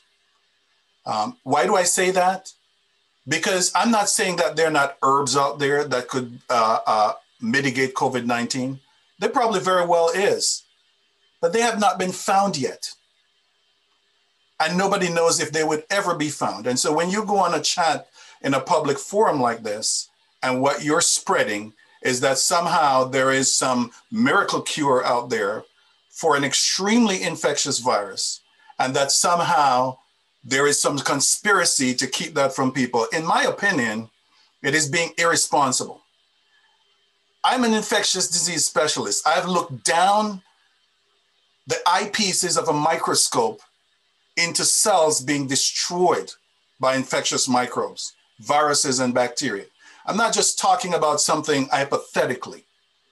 I'm talking about something that I know, that I work with, that I have to protect myself from. So it's really important that when we have these discussions, and when you hear a nurse talk about the distress of the people that she is treating, when you have a doctor here who is constantly worried that when she goes to work, she might bring something home to her husband and her kids. Let's be honest here. Let's be fair. And let's stop pushing these conspiracies about, the Bible says that there are herbs for the healing of the people. The same Bible that says that is the same Bible that says it's given wisdom. That's the same wisdom and training that goes into being a nurse, going to being a doctor, and goes into being an infectious disease person. The General Conference itself has put out this, that you might be interested, for those who are quoting Ellen White about the herbs. She herself took the smallpox vaccine. Why? Because it was what was indicated at the time so that she wouldn't die from a very destructive infectious disease. So let's stop this type of thing where we come onto these forums and we want to throw a monkey wrench in a meaningful discussion, and you're trying to disrupt the balance here. Nobody's trying to disenfranchise you from the conversation you want to have. But let's be fair. Let's be honest. Let's be serious about this thing that kills so many people. If that is your argument, it means nobody should take any medication for any disease if it's not from natural herbs. That is silly, and we should stop it. May I say something, Elder Wright? Thank you, Dr. Pastor. Go ahead, Pastor. Yes. Yes, and along that vein, I'm very concerned also that there have been people, and we as a Seventh-day Adventist Church, we preach the gospel, we believe in the signs of the times, the prophecies, etc. In the same article that the Dr. Webley has cited is on the website, North American Division, where it talks about our history of how we relate to science, peer-based research, and how we support, those things that are consistent with proper science and medicine. But there's also this tendency not only to push some conspiracy theories that counter the medical science. Look, as Adventists, let's be fair, as he said, we run some of the greatest hospitals in the world. We employ some of the greatest doctors. We train some of the greatest medical specialists. So we are not a people who thrive on this extremism where we are Xing out the blessings of medical science. There are important benefits to building your immune system, of being natural, and our health message emphasized this, what we call the New Start, the laws of health. All of these things are important to us maintaining strong immune systems. But it's a different ballgame when we are pushing without any evidence whatsoever that we can cure a deadly disease, a pandemic, mind you, that is wrecking the world with natural remedies. Come on, folk. Let's be careful here. Another thing, and then I'll be quiet. This mark of the beast theory. There are some people pushing, well, if you take the vaccine, it could be, tied to the mark of the beast. Again, we are Seventh-day Adventists who preach the gospel. We do not support those kinds of harebrained, extreme pushings that say, wait a minute, the mark of the beast is going to be now the COVID-19. What's it going to be next? What's it going to be next? We believe, as the Bible teaches, that our allegiance to God, our faith in God, our loyalty to God is the basis of what the Bible calls the mark of the beast issue. It has to do with the commandments of God, and in particular, the fourth commandment. We know that. So when people teach that, it's not some physical mark, not some implant of a chip, not some vaccine, that has nothing to do with the Bible and what the Bible teaches. And so I want to encourage our people, those who are here today, maybe visitors and friends. I, as a Seventh-day Adventist minister, can tell you, praise God, the mainstream majority of our people do not believe in these conspiracies. There are some fringe elements that will push some extremes, and they're free. It's a land of freedom, freedom of speech. But be clear, this program today is not here to try to push something like a dog in a fight, having some dog in a fight about whether or not we think you should or should not take the vaccine, but rather to inform you, to educate you, and to help you by the grace of God to make informed decisions, individual decisions. And I appreciate people who call me, they ask questions, they may text me. Some people have even asked me so far to write a letter, but I'm hoping today that it'll be understood that what I've said to you and what is being said today corroborates what we as a church stands for, that we do not put out a test of faith on the vaccine. We do not put out some, conscience issue on the vaccine. We put before you the facts. There is always risk in anything we do, especially with the development of medicine and drugs, and we all are aware of that.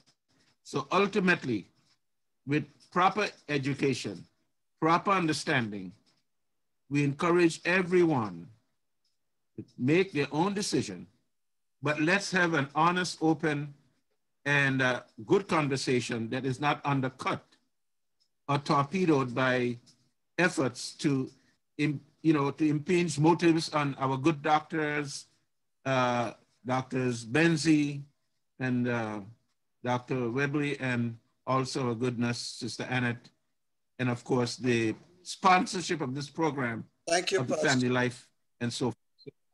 God bless you. Yes, I think we have kind of set the expectations, and what I want to do is start with one question that I see here in the chat, and I'm going to direct this to Dr. Webley. This person says, I sincerely want to understand why a vaccine is needed when the recovery rate for COVID-19 is 98%. Good question. If even though 98% or close to it of people recover, Elder, you started out by listing the number of people who have died in just your county.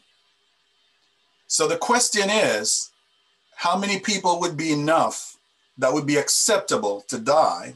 We've already have nearly 360,000 Americans have died from this virus, 1.8 something million worldwide. So in essence, we're trying to, in creating a vaccine, the vaccine makers realize that this is the easiest way to reach the most people to prevent infection. Now, here's where the 98% conversation kind of go awry. What most people don't realize, they think there are two categories of people who get COVID-19, those who survive and those who die. That's a mistake. The doctors and the the doctor and the nurse here who work with patients can tell you that of those surviving groups, an increasing percentage of them are having what we call long COVID. These are individuals who months after surviving COVID-19 have respiratory issues, have heart disease issues. Some people have lost part of their intestines as part of the process to get them to survive. People have brain fog. They can't think clearly anymore. We saw it happen live on TV with Chris Cuomo for months after having gotten this disease. In other words, the long-term effects and comorbidities that are aligned with having had COVID-19 are not even fully understood at this point in time. So for a disease that kills so many people, even if you're talking about a 90-something% survival rate, when you think about the population of the United States, 3-point-something million, and you get 98% of that, the 2% of deaths is a lot of people.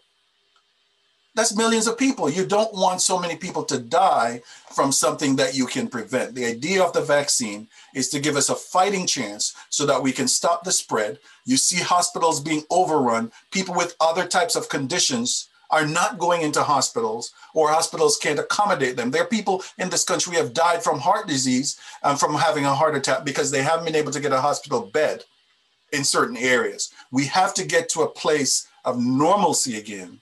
And a vaccine is the best bet to do it. How do we know that? Because it has worked before. In the 1918 flu pandemic, in other pandemics that we've had, vaccines have brought us to a place where we can overcome them. Thank you, Dr. Webley. Do we have any other questions? Co-hosts, any questions? I saw this question. Can I get an antibody test to find out if I possibly contracted COVID without knowing I had it? Yes, there are places that are doing antibody tests. The problem with antibody tests is that they're not as accurate as this PCR test for COVID. Antibodies are these protein molecules that I talked about, but they're kind of promiscuous. So there are people who could come up positive for COVID when essentially they probably had one of the other coronaviruses if the test is not done properly. So these are some of the challenges we're running with the test. In fact, for one of my lab classes this semester, I had my students use one of the antibody tests to run. And I had students who had gotten infected with COVID, and only one of them came up positive on one of these very popular antibody test platforms. But there are some labs now that Roche has one, a few other labs have ones that have been gotten out emergency use authorization that might be useful in testing for antibodies. But here's the thing though, even if you have antibodies against COVID, you should still get vaccinated. As Dr. Polanyi said, you can wait 90 days or so, about 3 months after having been infected, but you should still get vaccinated. And here's why. There is nothing that indicate that everybody who have gotten COVID have a protective level of neutralizing antibodies against the virus. And so you could get reinfected as other people have demonstrated. Thank you, Doctor. I see Donna Norman has raised your hand. Yes, I know earlier there was something mentioned about sickle cell. How about the sickle cell trait? Is it, I know it's not the same as sickle cell, but I know the trait can also have some problems there. Sure, I'll take that question. So that's not a contraindication to get the vaccine, but it's just something, they would ask you more questions if you have sickle cell trait, if you were to go and get the vaccine, but it's not a contraindication. Thank you. Paul? Oh, hi. Hello, everyone. I just wanted to say I do appreciate the presentation that was given. It's so much more effective when we hear from people that we know and trust. And I do appreciate it just as much as I appreciate the ones that are very plant-based, such as what the Moores did. We do have to keep an open mind to both and get the information. So I do appreciate that. My specific question, though, is you had some studies in regards to the efficacy. And I do understand the importance of control groups. You gave numbers for those who took placebo versus not, and those who experienced side effects versus not. But when it came to figuring out who got COVID versus not, what was the control group for that? Did they infect? Did they bring those people in front of other infected people to say for sure that to say, wait, let me back up. Did they introduce them to COVID on purpose? People on purpose in order to get that? Because if we don't do that, my mindset is then it's just a possibility that these individuals could have been around versus not. So I just can you talk a little bit about that? Because I want to understand how that worked. Very good question. And I appreciate your sincerity in wanting to know about that. They didn't purposely expose people to COVID because that wouldn't be ethical. And although people could do it with specific authorization, it's a last resort.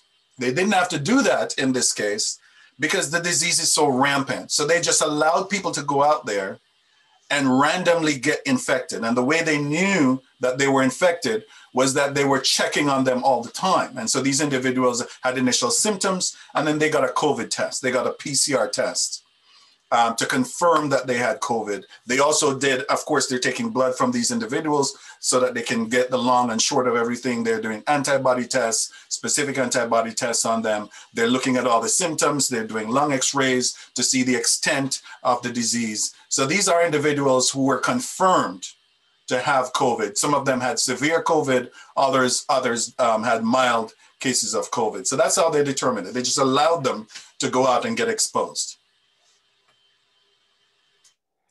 Thank you, Doc. There's another hand raised, but I wanted to go to the chat host to see if there are any questions in the chat that you would like to bring forward. Can I say something? Go ahead, Nurse Danville. Okay, so there was something in the chat that I want to address. Okay, this came from Sister Liza Murillo. She said, I'm very disappointed with this presentation. It seems like people are brainwashed. These vaccines are unclean. I'm not injecting the ingredients that aren't made from herbs. I'm not going to violate the 8 laws and the health of God. Practice what you preach.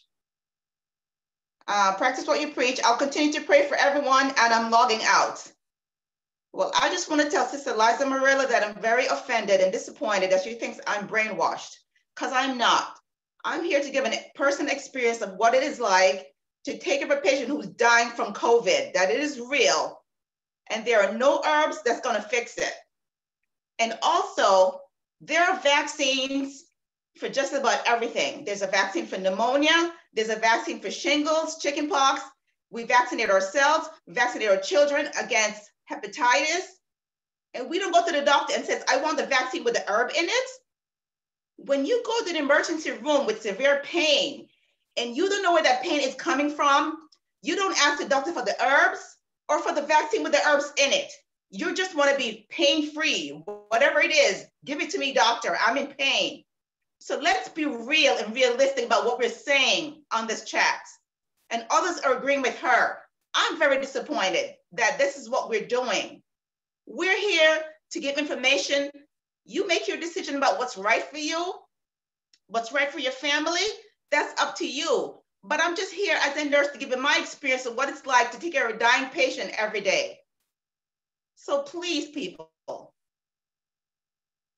Thank you. I also wanted to say something, if I may. Thank you, Nurse Denville, for bringing this important information. As frontline workers, we put ourselves on the front line, being selfless to take care of patients, anyone who comes our way.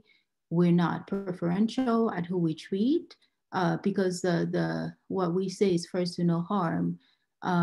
Yes, we don't know about everything that's in everything, but as a physician, and I believe when you're in nursing school, when you take your oath, is first to no harm.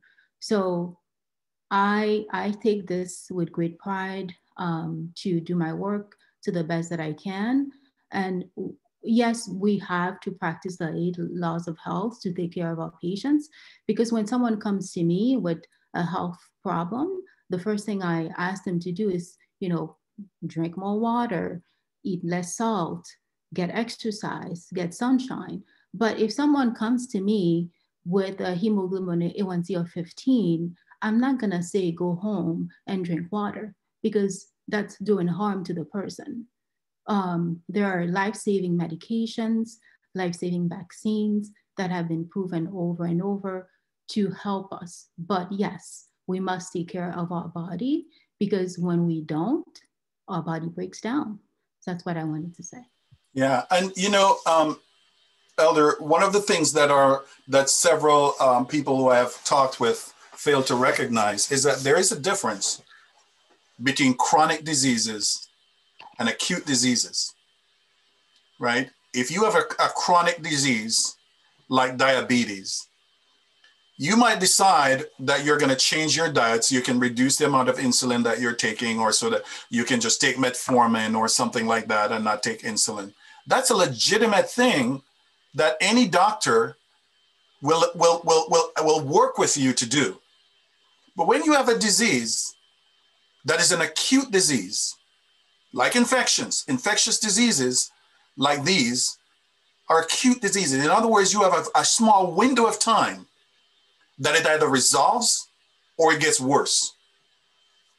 And Nurse Danville has told you about that. Most of the patients who actually end up in her unit don't recover from this thing, they die, right? Because once you reach that stage, that acute disease has to be treated in a short period of time, otherwise that patient will not survive. So when you have an acute disease, and you can push herbs and whatever else you want, because there's some people who just believe really fully that there is an herb for everything.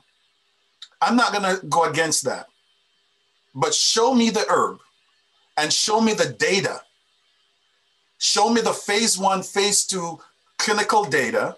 Show me the FDA approved study that has shown that this herb works, and show me that scientific data that backs it up. And I will support you from now until the end of eternity.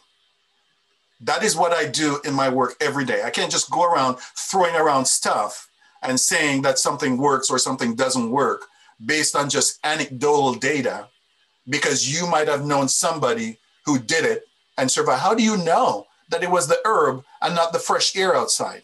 How do you know that it was the herb and not the burger you had? You don't know that. And that is why you do these very well-controlled studies.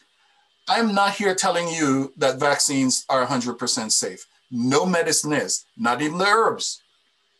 There are herbs that kill animals and people all the time. You have to know what to eat and what not to eat. So let's not get this twisted. But what you have to realize is that you cannot go telling people, you're not a physician, you haven't seen data that supports it. Please, people, do not go around prescribing medications for people when you're not qualified to do so. In fact, it's against the law to do so. and you could cause the death of people with these types of advice. Please don't do it. And don't do it under the auspices of being a Seventh-day Adventist and following God's law, because what you'll do, as the General Conference put out, is that you will hinder the gospel. Thank you. Thank you, Doc. Thank you. All right, may I say a quick thing, Elder? And I think it's necessary to mention it. I think Sister Danville was responding to the idea of the unclean aspect, that some people feel, we believe that, we shouldn't eat unclean foods. And there is some concern that some of the vaccines are developed out of things that could be considered, quote unquote, unclean. But it's very important to understand the General Conference, in that article, in that statement that was quoted in its preambles, addressed that same issue, that scientific research developed vaccines that are used for medicinal purposes are not the same as the biblical prohibition against eating unclean foods. So we need to be very clear. We cannot equate the two and draw the conclusion that the vaccine, therefore, is dangerous and I'm injecting into myself something that's unclean. The church, our official organ, our leaders have addressed that and made it clear that we as a people must know the difference, and that will help us in our understanding and our decision making. Thank you. Thank you, Pastor. Brother Scott has had his hand up for a long time. He's been very patient. Going to let you ask your question, Brother Scott. Hey, the question I have is, it was brought up that some people have stayed home, some older people have stayed home, and the family members said, I don't know how she got the virus. She never got out the house. So it makes me wonder how, when you go to the hospital, you see them with face shields on, right? But when we walk around, we're told to wear masks and no one's wearing a face shield. And how easily does this virus stick to your clothing, and you can bring it and it jumps off your clothing and onto somebody else, like an older who gets sick? Have we actually looked at that type of thing? Is there anyone who would like to address that from the panel? So there's no indication that this virus, this virus doesn't move around on its own. When it's transmitted in droplets, in respiratory droplets. In other words, you have these larger droplets that you could probably see, but then you have micro droplets. And the only time we're able to see micro droplets is when it's cold in the winter and we breathe and you can see your breath. Those are micro droplets. Those are small respiratory droplets that have left your respiratory system, your mouth, your nose, and you're actually seeing them as they encounter the colder air outside. So there's nothing that shows. In fact, initially we thought you could very easily get it off surfaces and stuff. The data has shown that the vast majority of people who have gotten it through direct interaction or being in a room with somebody who has it. So you could get it at the grocery store. You could get it at other places that we are going to. I doubt it very much that you're having it from somebody's clothing, especially if you're washing your hands. Now, here's the thing. The face shield is worn because if you're in close proximity working with patients, it's an extra layer of protection for healthcare workers. I taught over this semester face-to-face classes, and both me and all of my students had to wear both the mask and the face shield because we felt that it added an extra layer of protection from especially those larger respiratory droplets. So less of those actually make it to the mask, which, as you probably know, is not impervious to the virus just by itself. And again, for the eye protection as well, because the virus can infect your oral mucosa and your nasal mucosa and the lining of your eyes. So that's why we must wear these different equipment. And I wanted to also add people not knowing where they get infected. And the reason I believe we're seeing such a rise, especially throughout the holidays, we are expanding our bubbles. So we used to go to work, go to the food store, be very cautious and come home. But now we're saying, okay, I'm gonna go see this cousin. I'm gonna go see this aunt. I'm gonna see this uncle. And you don't know who these individuals have been in contact with. That's the reason that we're having this search. So I implore you, please, please, please keep your bubbles as small as you can. If the person does not live in your household, you should rethink about going to see them. And another point about traveling and taking a test a day later is just, it makes no sense to me. It makes absolutely no sense to me, because those same individuals who get the test a week later, they start getting symptoms and they have already infected whoever they came into contact with. So if you must travel for emergency, I implore you to stay home and quarantine before you go to the food store, go to work or visit other people. Thank you, Doc. I see Sister Prayer Saved My Life. Thanks, thanks, Elder. Sister Bridget, I forgot your name a little bit there. Okay, you can refer to me as Prayer Saved My Life. It did. Good afternoon. Thank you, Sister Annette, Dr. Whibley, Sister Bensi. Thank you for your service, for your sacrifice, and for sharing knowledge. I do have a question from Emily. I can answer it myself, but I figure it's best for her to hear it from the expert. Before I ask the question, just commentary from my brothers and sisters on the post. I see a lot of questions about what's the ingredients in the vaccine. And I think there's a lot of questions in the chat that individually we should look up ourselves. I think we should all be held accountable for researching information from notable sources and making sure that you not only take it from the 3 experts that are on tonight, but you for yourself has done the research you need to make a decision for your family. So I admonish everyone for the questions that are in here that you can literally Google or go to the FDA or go to MassGov or go to Pfizer or Moderna site, go and do the research yourself. Question from Emily: why are the vaccines not approved for kids? Pfizer is 16, Moderna is 18 and over. Can you guys comment to that? I was answering her, but she wants it from the source. So can you guys share that? Thank you. That's because they weren't a part of the clinical trial. So in the clinical trials for the Moderna vaccine, it's tested people from 18 years old up. For the Pfizer vaccine, it was from 16 years up.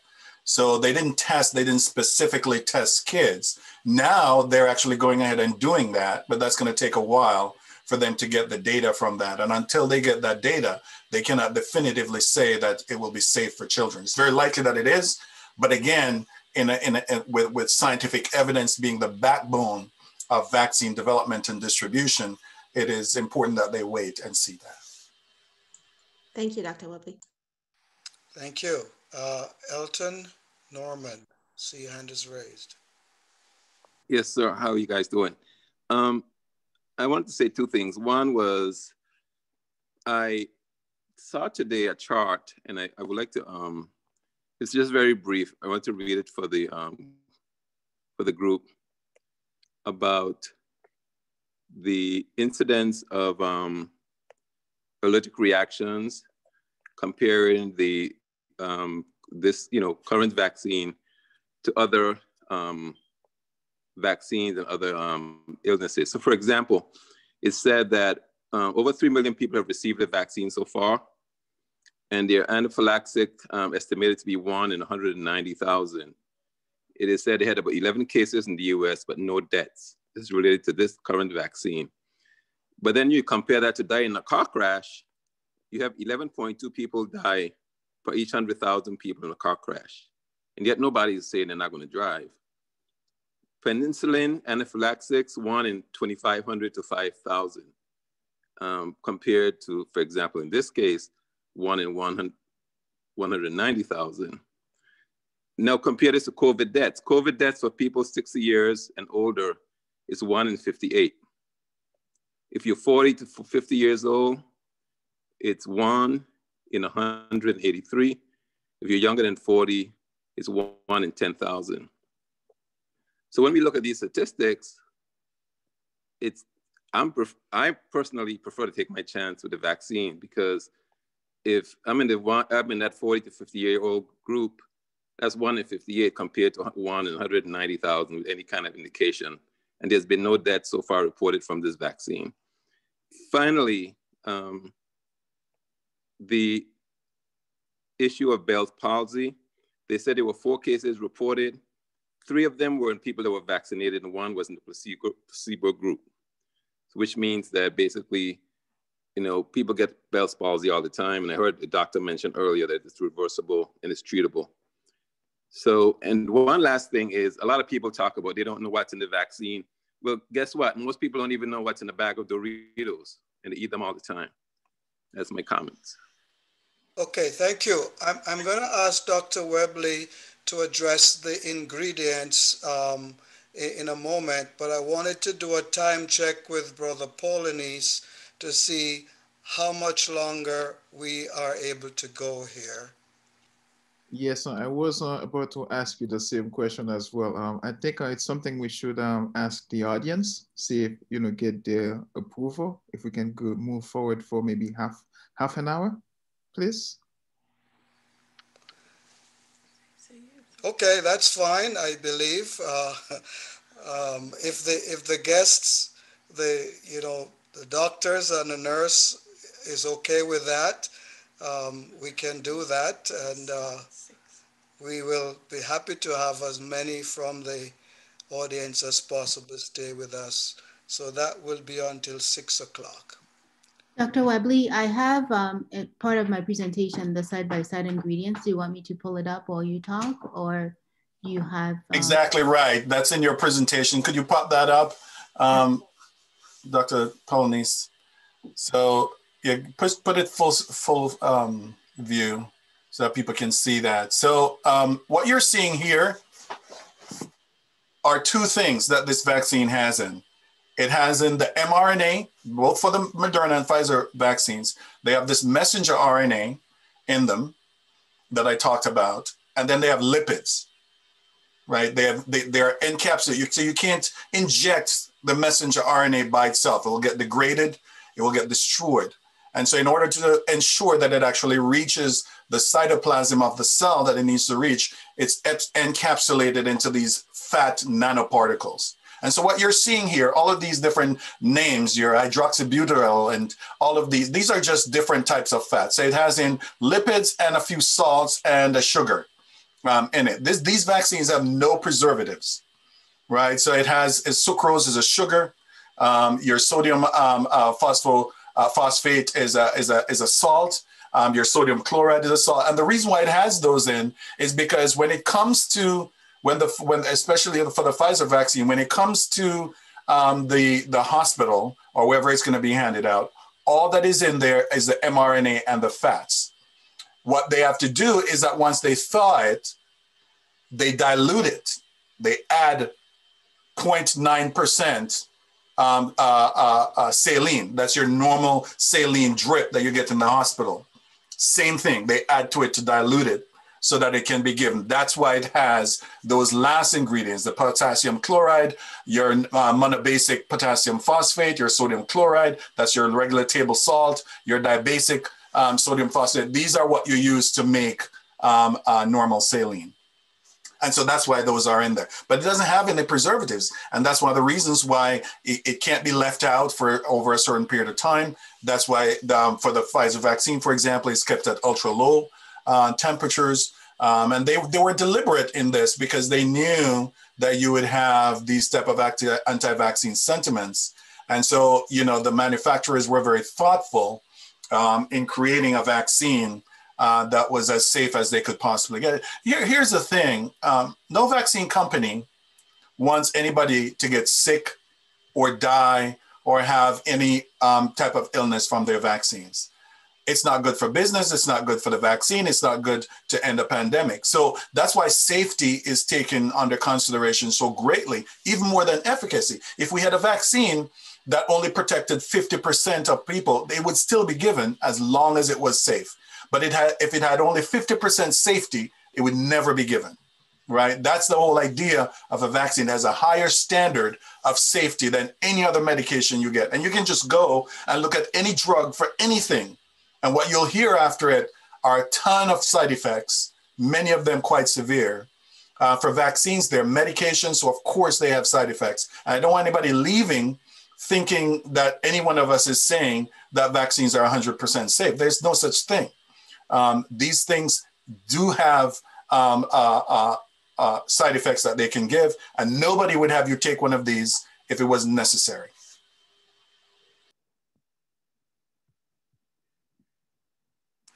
Thank you. Thank you, Doc. I didn't see any other raised hands here.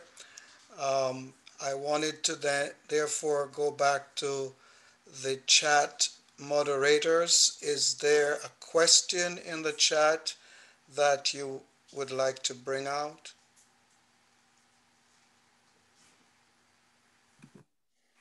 How long does the virus survive without a host? How long does the virus survive without a host? Without getting into cells, and especially if the micro droplets that they're in dry up, they'll die in a very short period of time. You know, you're talking about within hours. If they get desiccated, they'll die. And at every period of time, you're having what is called a half-life of these viruses. So half of what you have is deteriorating over time. So they do need a host. The thing is that as human beings, we love to congregate.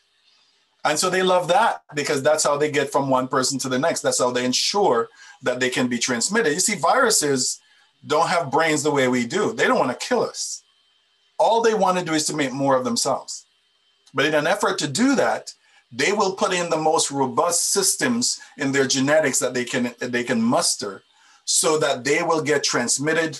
They can get into a new cell. And that's why this virus has increased its level of contagiousness, not necessarily its level of deadliness, but its level of contagiousness, that it has mutated its site so it can bind more tightly to the ACE2 receptor, because the SARS in 2002, 2003 also bound to the same receptor, but not with even half of the affinity of this new COVID strain. It binds so tightly that it doesn't let go. And those are some of the things it does in order to get transmitted. But it like HIV, you know, these RNA viruses are not very hardy. They die pretty readily when they're desiccated, when they dry out.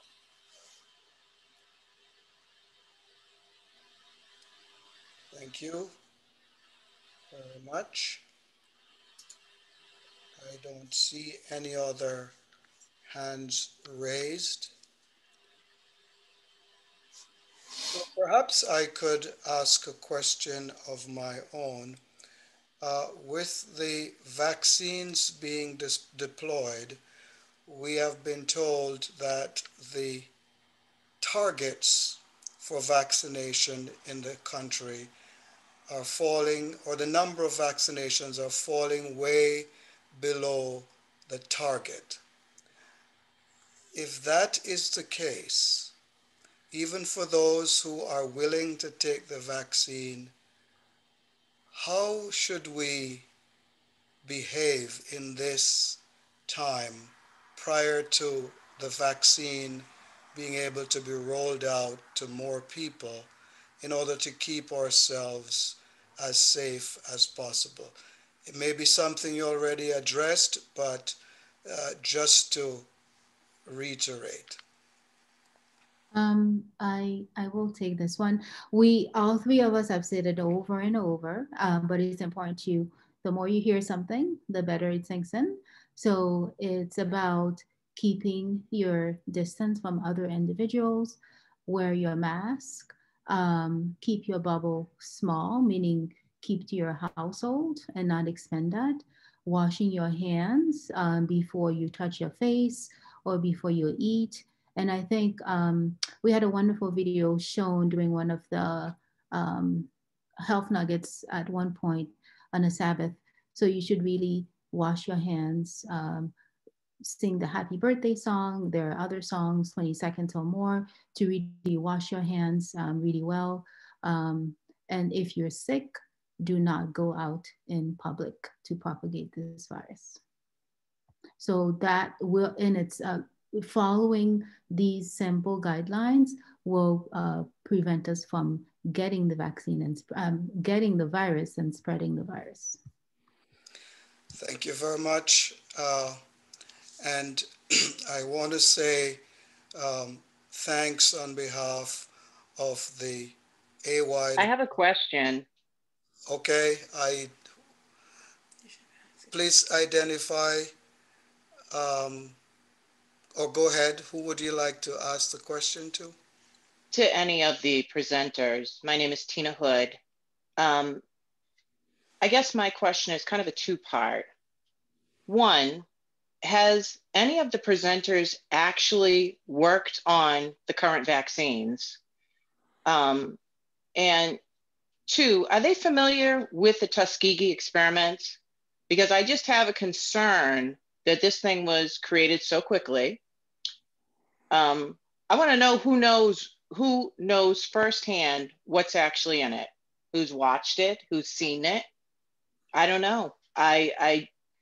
There's no long-term trials. What makes them feel or think? Actually, I'd rather actual facts. Them believe that this is safe to take and that there are no long-term effects from this. So I haven't worked with the COVID vaccine. I've worked on vaccines for the past 20 something years, but not on COVID vaccines. I'm an immunologist by trade. This is what I do. I'm a microbiologist and immunologist who works with infectious diseases. That's my area of expertise. And so what I've done is that I've followed this outbreak from the moment it started in China. I've followed all the vaccine developments. I've read everything that has been published on them. I have read through both the emergency use authorization document, as well as the summary document and the publications, the peer-reviewed publications on both vaccines in the New England Journal of Medicine. There is no scientific reason for me to doubt what is in the vaccine. And yes, I know about the Tuskegee syphilis experiment, and I'm not sure what the link here with, but let me acknowledge. The link has to do with trust. Yeah, let me acknowledge. Yeah. And let me acknowledge that this has been a problem for this country. When you take young Black men and you have the federal government, not just the state of Alabama, but the federal government putting them through a trial to see the effects of long-term syphilis on human beings. And even when penicillin was made available and treatment was known, they were specifically actively prevented from getting treated. Bad blood. Leading to infections of their wives, leading to ill effects in their children. This country has a long way to go with engendering trust in different demographics of people, African Americans, Native Indians. This is a problem, and it's a problem with just about everything that we do where medicine is concerned. It has lent itself to the disparities in healthcare that we've seen. However, my comfort level with what I know about this vaccine comes from years of being a scientist. I know the rigor of peer review. Everything that I've ever published from my own research group has been peer reviewed. I have served as a peer reviewer for over 2 decades now on several articles, including articles that were published on COVID-19 during this pandemic. So in other words, the science of making a vaccine and of how a vaccine works is something that is second nature to me. It is something that I understand the way I understand making dinner. And so I can't tell you that 100% that nobody will have any long-term effects from this vaccine. I can't do that because we haven't had the vaccine around for that long. I mean, could people somehow 2 years later, 3 years later, come down with a side effect from getting a vaccine? There is a remote possibility. It could happen. What you have to realize is that people have been taking these vaccines since March of 2020. See, people don't think about this. The phase 1 clinical trials for both Moderna and Pfizer started then. So there are people who have gotten these vaccines in their arms for about 7 to 8 months now. What we know from the FDA data. 7 to 8 months is not a long time. I know that, but let me finish. Years. let me finish. So what we know from the FDA data that has been accumulated over 50 to 60 years of doing vaccinations is that the majority, 90-something% of side effects from a vaccine come within 2 months after the second dose. And that is why no vaccine went up from emergency use authorization before it had reached that time period after the second doses of the vaccines had been given. So to that extent, in my opinion, they've done their due diligence in trying to ensure the safety of the vaccine. And for clearly, if we were in the middle of a terrible pandemic, everybody would wait for as long as you could to figure out if there are side effects from these vaccines. However, when they've done the statistics and independently looked at the side effects of these vaccines, they're no more than what we see from every other vaccine that we've ever given out. Any vaccine that you put in a person's arm, you will have pain at the injection site, people will have fever, and a lot of the responses that people are having are actually the types of responses that you want to see. You want to see fever. You want to hear that people feel a little crappy because that means that the vaccine is working. That's the immune system for you kicking in. For people who are talking about natural, this is what the immune system does. You're having tons of cellular divisions. You're having both your innate and your adaptive immune response going after these proteins that have been made and seen to be foreign in the body. You're having tons of cytokines and chemokines released in the body to enhance that immune response. And that is what ensures that you have these circulating antibodies and these memory B and T cells ready when the virus should show itself if you encounter it. So nobody can give you 100% assurance of any medication, no matter how long it's being used. But from what we have seen and from what millions of scientists worldwide have now evaluated, this is a safe product. So, Doctor. Well, I still look at the HPV vaccine, and that was a total fiasco. So, and that wasn't too long ago. What way was it a total fiasco? Because you were inoculating all young children against something that is first of all, not all young children are going to be sexually active. That's not the point. And the cervical cancer aspect of it, not everyone is susceptible to cervical cancer. But you don't know who. And there were so many side effects. It didn't make sense. That is absolutely not true, my sister. And the pharmaceutical companies aren't even held accountable for side effects. I cannot allow you to say that unchecked. You're absolutely false on that. The side effects were no more for either the Cervivax or the other vaccine that we had in the US. None of them had any side effects beyond what we typically see. Here's the thing with vaccinating. You can't say who's going to encounter the thing. If it's around, no matter how you try hard, human beings are going to be human beings. So what you do is that you vaccinate people. That's what the vaccine was created for. And what we've seen is a significant reduction in not just cervical cancer, but genital warts as a result of this. And because your kid might not be having sex or unsafe sex to get it, doesn't mean that somebody else's kid is not doing it.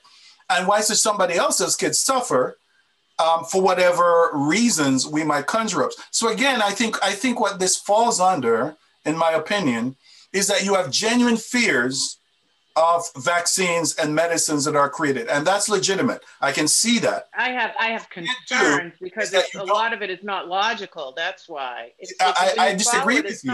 It is totally logical. What you're doing is that you're allowing your fears to push you in a space where you're now trying to emote these emotions, and you're wanting other people to agree with it, but we can't. No, I'm asking you to answer some questions because I have concerns and I have logical questions. I've done a lot of research. I've done a lot of reading. I've read about all the side effects that people are encountering and problems that people are having. And I have concerns. And it just seems to me that, I don't know why, rather than discussing and saying, yeah, there's some problems and this was developed quickly, it seems to me that this panel is very pro-vaccine to the extent that none of you are really discussing what the side effects are, what could be long-term side effects. I mean, this vaccine is doing something that other vaccines have never done before. It's using the RNA. And you're saying it wasn't developed quickly. To me, it was developed quickly. There's no long-term side effects. I would like to see somebody taking this. I did not say that. For a couple of years. You see, my sister, this is what people do that I don't like in these discussions. You're saying something that I did not say. I did not say that they're not long-term side effects.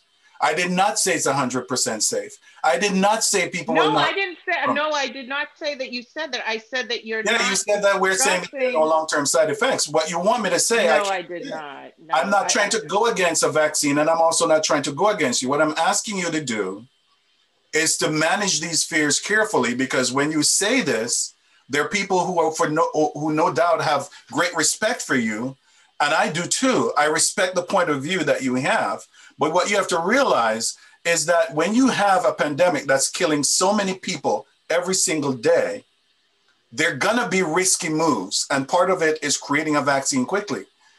And this platform that you're saying that we don't know about, yes, you're right. And I was one of those people who had concerns about this platform because I didn't fully understand it. Once I got to the place where I understood what it was and how it's working, I have more confidence in it. Will there be side effects that we pick up next week, next year, some other time? There is a possibility that that is the case. What is the worst thing that could happen? That somebody could die from a vaccine? It's highly unlikely that that will happen. But here's the thing. If I vaccinate 1 million people today for anything, let's say I just inject water into them. You didn't know that that's what you're getting. 1 million people. It is very likely that within the next week, 5 of those people could die from a car accident. Would you say that the vaccine resulted in them dying from a car accident? It probably didn't. And you could have 10 people or 100 people out of that group dying from a heart attack, depending on the age range. And you might say, oh, maybe the vaccine caused a heart attack. So you see my point? My point is that you cannot attribute things wholesale to vaccination the way a lot of anti-vaxxers do when there's no scientific evidence that links it. You know, in the early late 1800s to early 1900s, they thought that lung cancer was caused because people walked around with matches in their pocket. Why? Because almost everybody who came down with lung cancer were known to carry matches. They never linked it to the fact that people carried matches because they were smoking cigarettes. Can I tell you something? So you have to parse the data. If this vaccine was made out of the actual COVID, and they were injected me with a small amount of COVID or dead COVID, I would take that. I would not have a problem with that. But I don't like the way that this was made. You're talking about that they made a copy of it, like you go into the library and make a copy of a recipe in a book. I'm sorry, I just don't. But I don't understand it. I don't trust it. I'd rather get the real thing. You hit the nail on the head. And I would rather that would make more sense to me, to actually get the actual COVID, a small amount of it, injected into me, and let my immune system go after that. Well, that's exactly what the virus does, my dear. But you're not giving me the. Just wait up a little. Just wait up a little. I'll listen to you. I'm trying to explain. Okay. This is exactly what the virus does. The virus injects its RNA into you so that it can make more of itself. All that the scientists have done is that they've used the same principle. That's how we figured out that this could work. The virus does the same thing. So all they did is that instead of taking all of the virus, because we don't need all of it, you take the part that make this thing that the virus uses to get into the cell, because what you're trying to do is to neutralize it. You can't neutralize it by binding to everything. You neutralize it by binding to the genetically modified vegetables. That it uses to get. Nothing was modified. You see, that's the thing. People put these things together and you create a narrative about it. All that has happened is that we're doing exactly what the virus does. It injects its RNA into the cell. What the scientists have done is that they have created a shorter piece of that same RNA and put it in our cells so that we can make the very protein that you're talking about injecting in you from the virus, that it would have to be grown up. Somebody would have to be put at risk of growing it up, of breaking it down, of purifying it. It would have all the chemicals and traces of those in it. And the anti-vaxxers would complain that they're not taking it because it has all these other things in it. All that has been done is that we have used the factory that your cell already has, that the virus is co-opting to make more of itself, to make a small piece of protein that now becomes the vaccinate. Thank you. Thank you very much. I allowed this back and forth so that, those of us who may have those concerns could listen as well.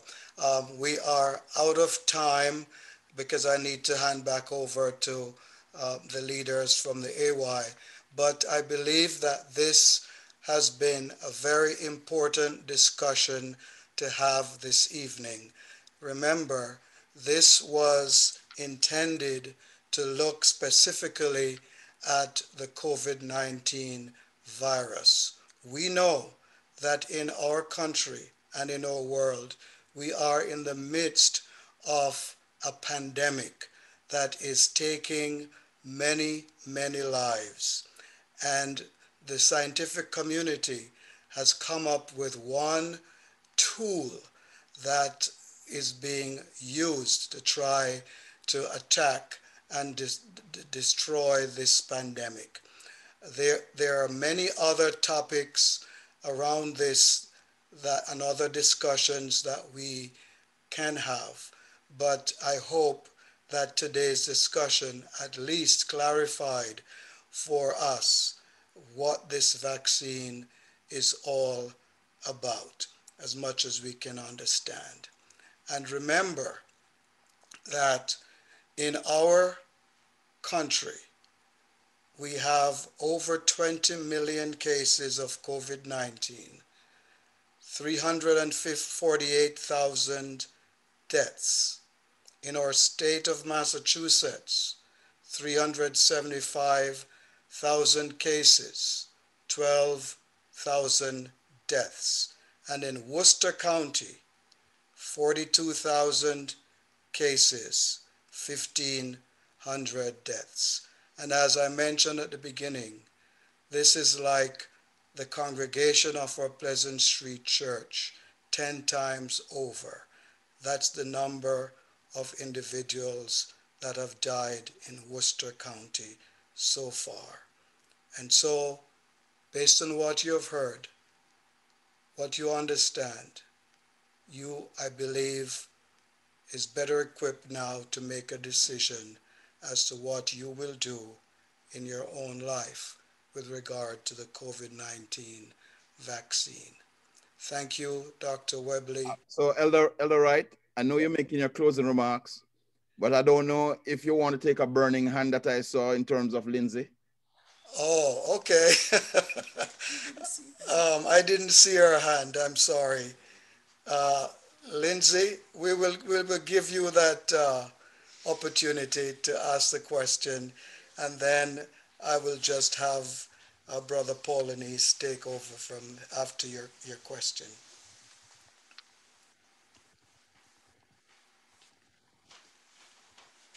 Lindsay, Brother Wright, I'm sorry, that was an error. I'm so sorry about that. Okay. So I was saying thank you, Dr. Webley, for coming to us again. We're always blessed when you come to talk about your area of expertise. Thank you, Dr. Paulinese, for being here with us and adding your expertise as well. And for Nurse Danville, we appreciate you taking the time to spend with us this evening. And thank you all for participating. And over to you, Brother Paulinese. Thank you. On behalf of the AY and our Family Life Ministries, I want to express my great gratitude for having the professionals, because not many places, not many churches. Like we have to be real about it. Have that opportunity to have a discussion like this with the best, some of the best professionals. So we have to be very, very grateful for how they are able to help us. Like we have Annette with us. Like she's taken her time to really come here and then share her wisdom. We have Professor Webley. He is super busy. He barely has time for anything else, but yet he's able to give us, like a few hours to share his knowledge. We also have a physician, my wife. Like they are able to come in here, see how can we have a meaningful discussion? Like how can we equip, like how can we prepare the church for the vaccine? This is for you, nobody else. And I'm hoping today we can learn something. Don't think about the questions like people are asking, but it's really about you. What have you learned? Do you feel ready and prepared for the next step? And you can thank God for allowing this to happen today. Extremely grateful again for Professor Webley, Dr. Louis Apollinaris, and Sister Annette Denville. Thank you. Now we will have Sister Vivienne to close with a prayer.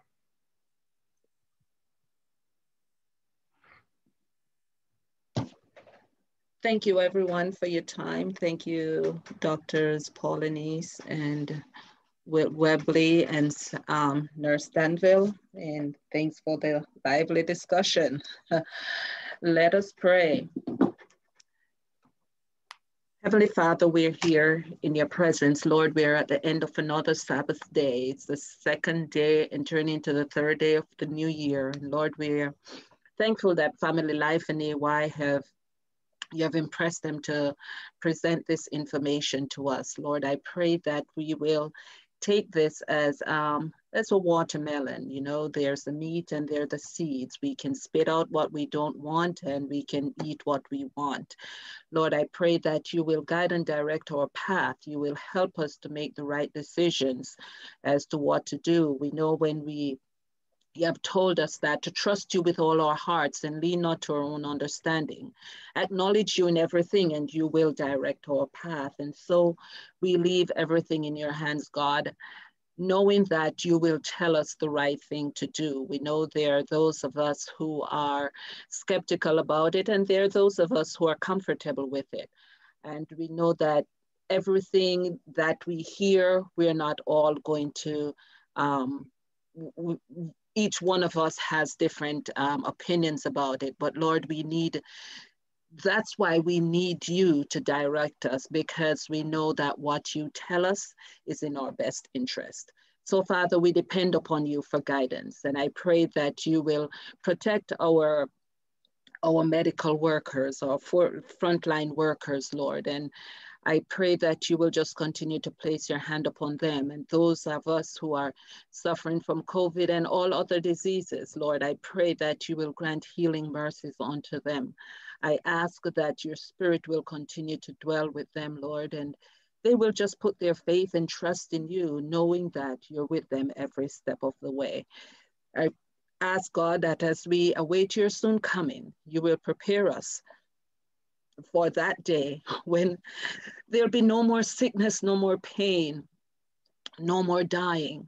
Lord, all will be peace forevermore on your happy golden shore. What a day, glorious day that will be.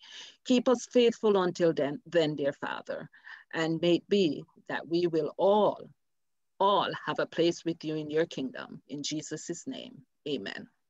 Amen. I wanted to add one more thing. I want to say a special thank you to Dr. Webley and Sister Annette, because we planned this in a short amount of time because we thought this was very important for our church community to know, and they answered yes without any hesitancy. So thank you, thank you, thank you. It's a pleasure.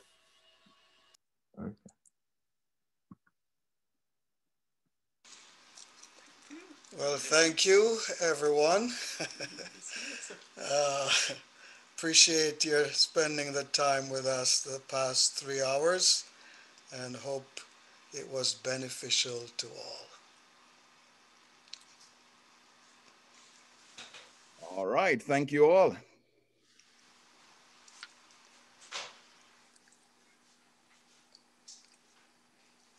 Thanks for debunking conspiracy information.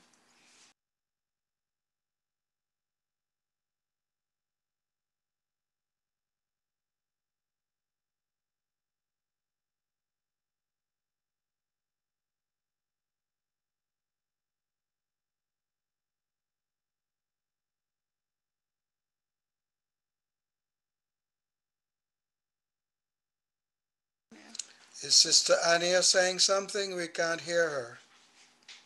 Oh, okay, no.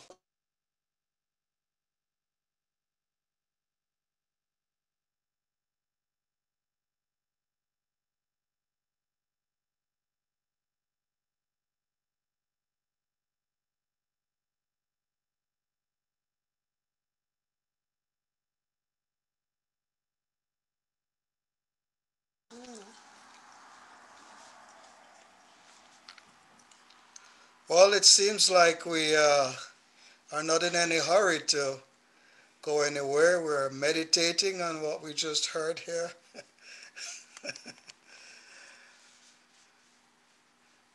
I just wish all of you a very good week. Well, maybe the folks waiting on Bible study, but you know, we won't start Bible study at 6 o'clock. Okay, so you will play us some music then, Elder, to take us out. We can probably try that.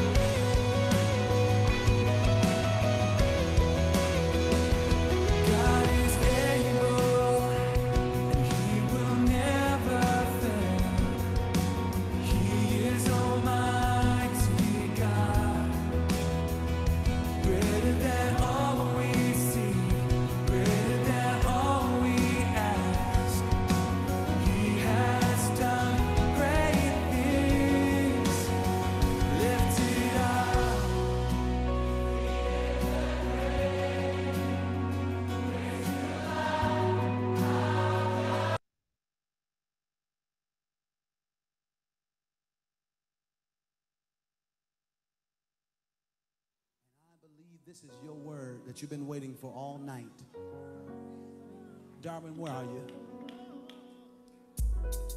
How many know that God is able to do exceedingly,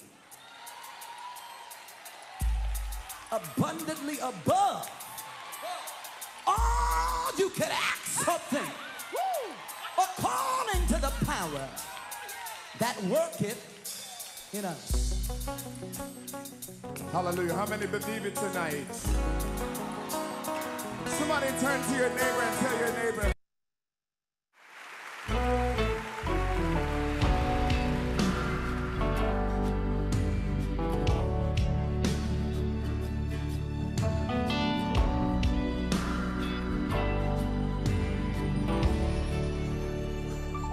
I sought the Lord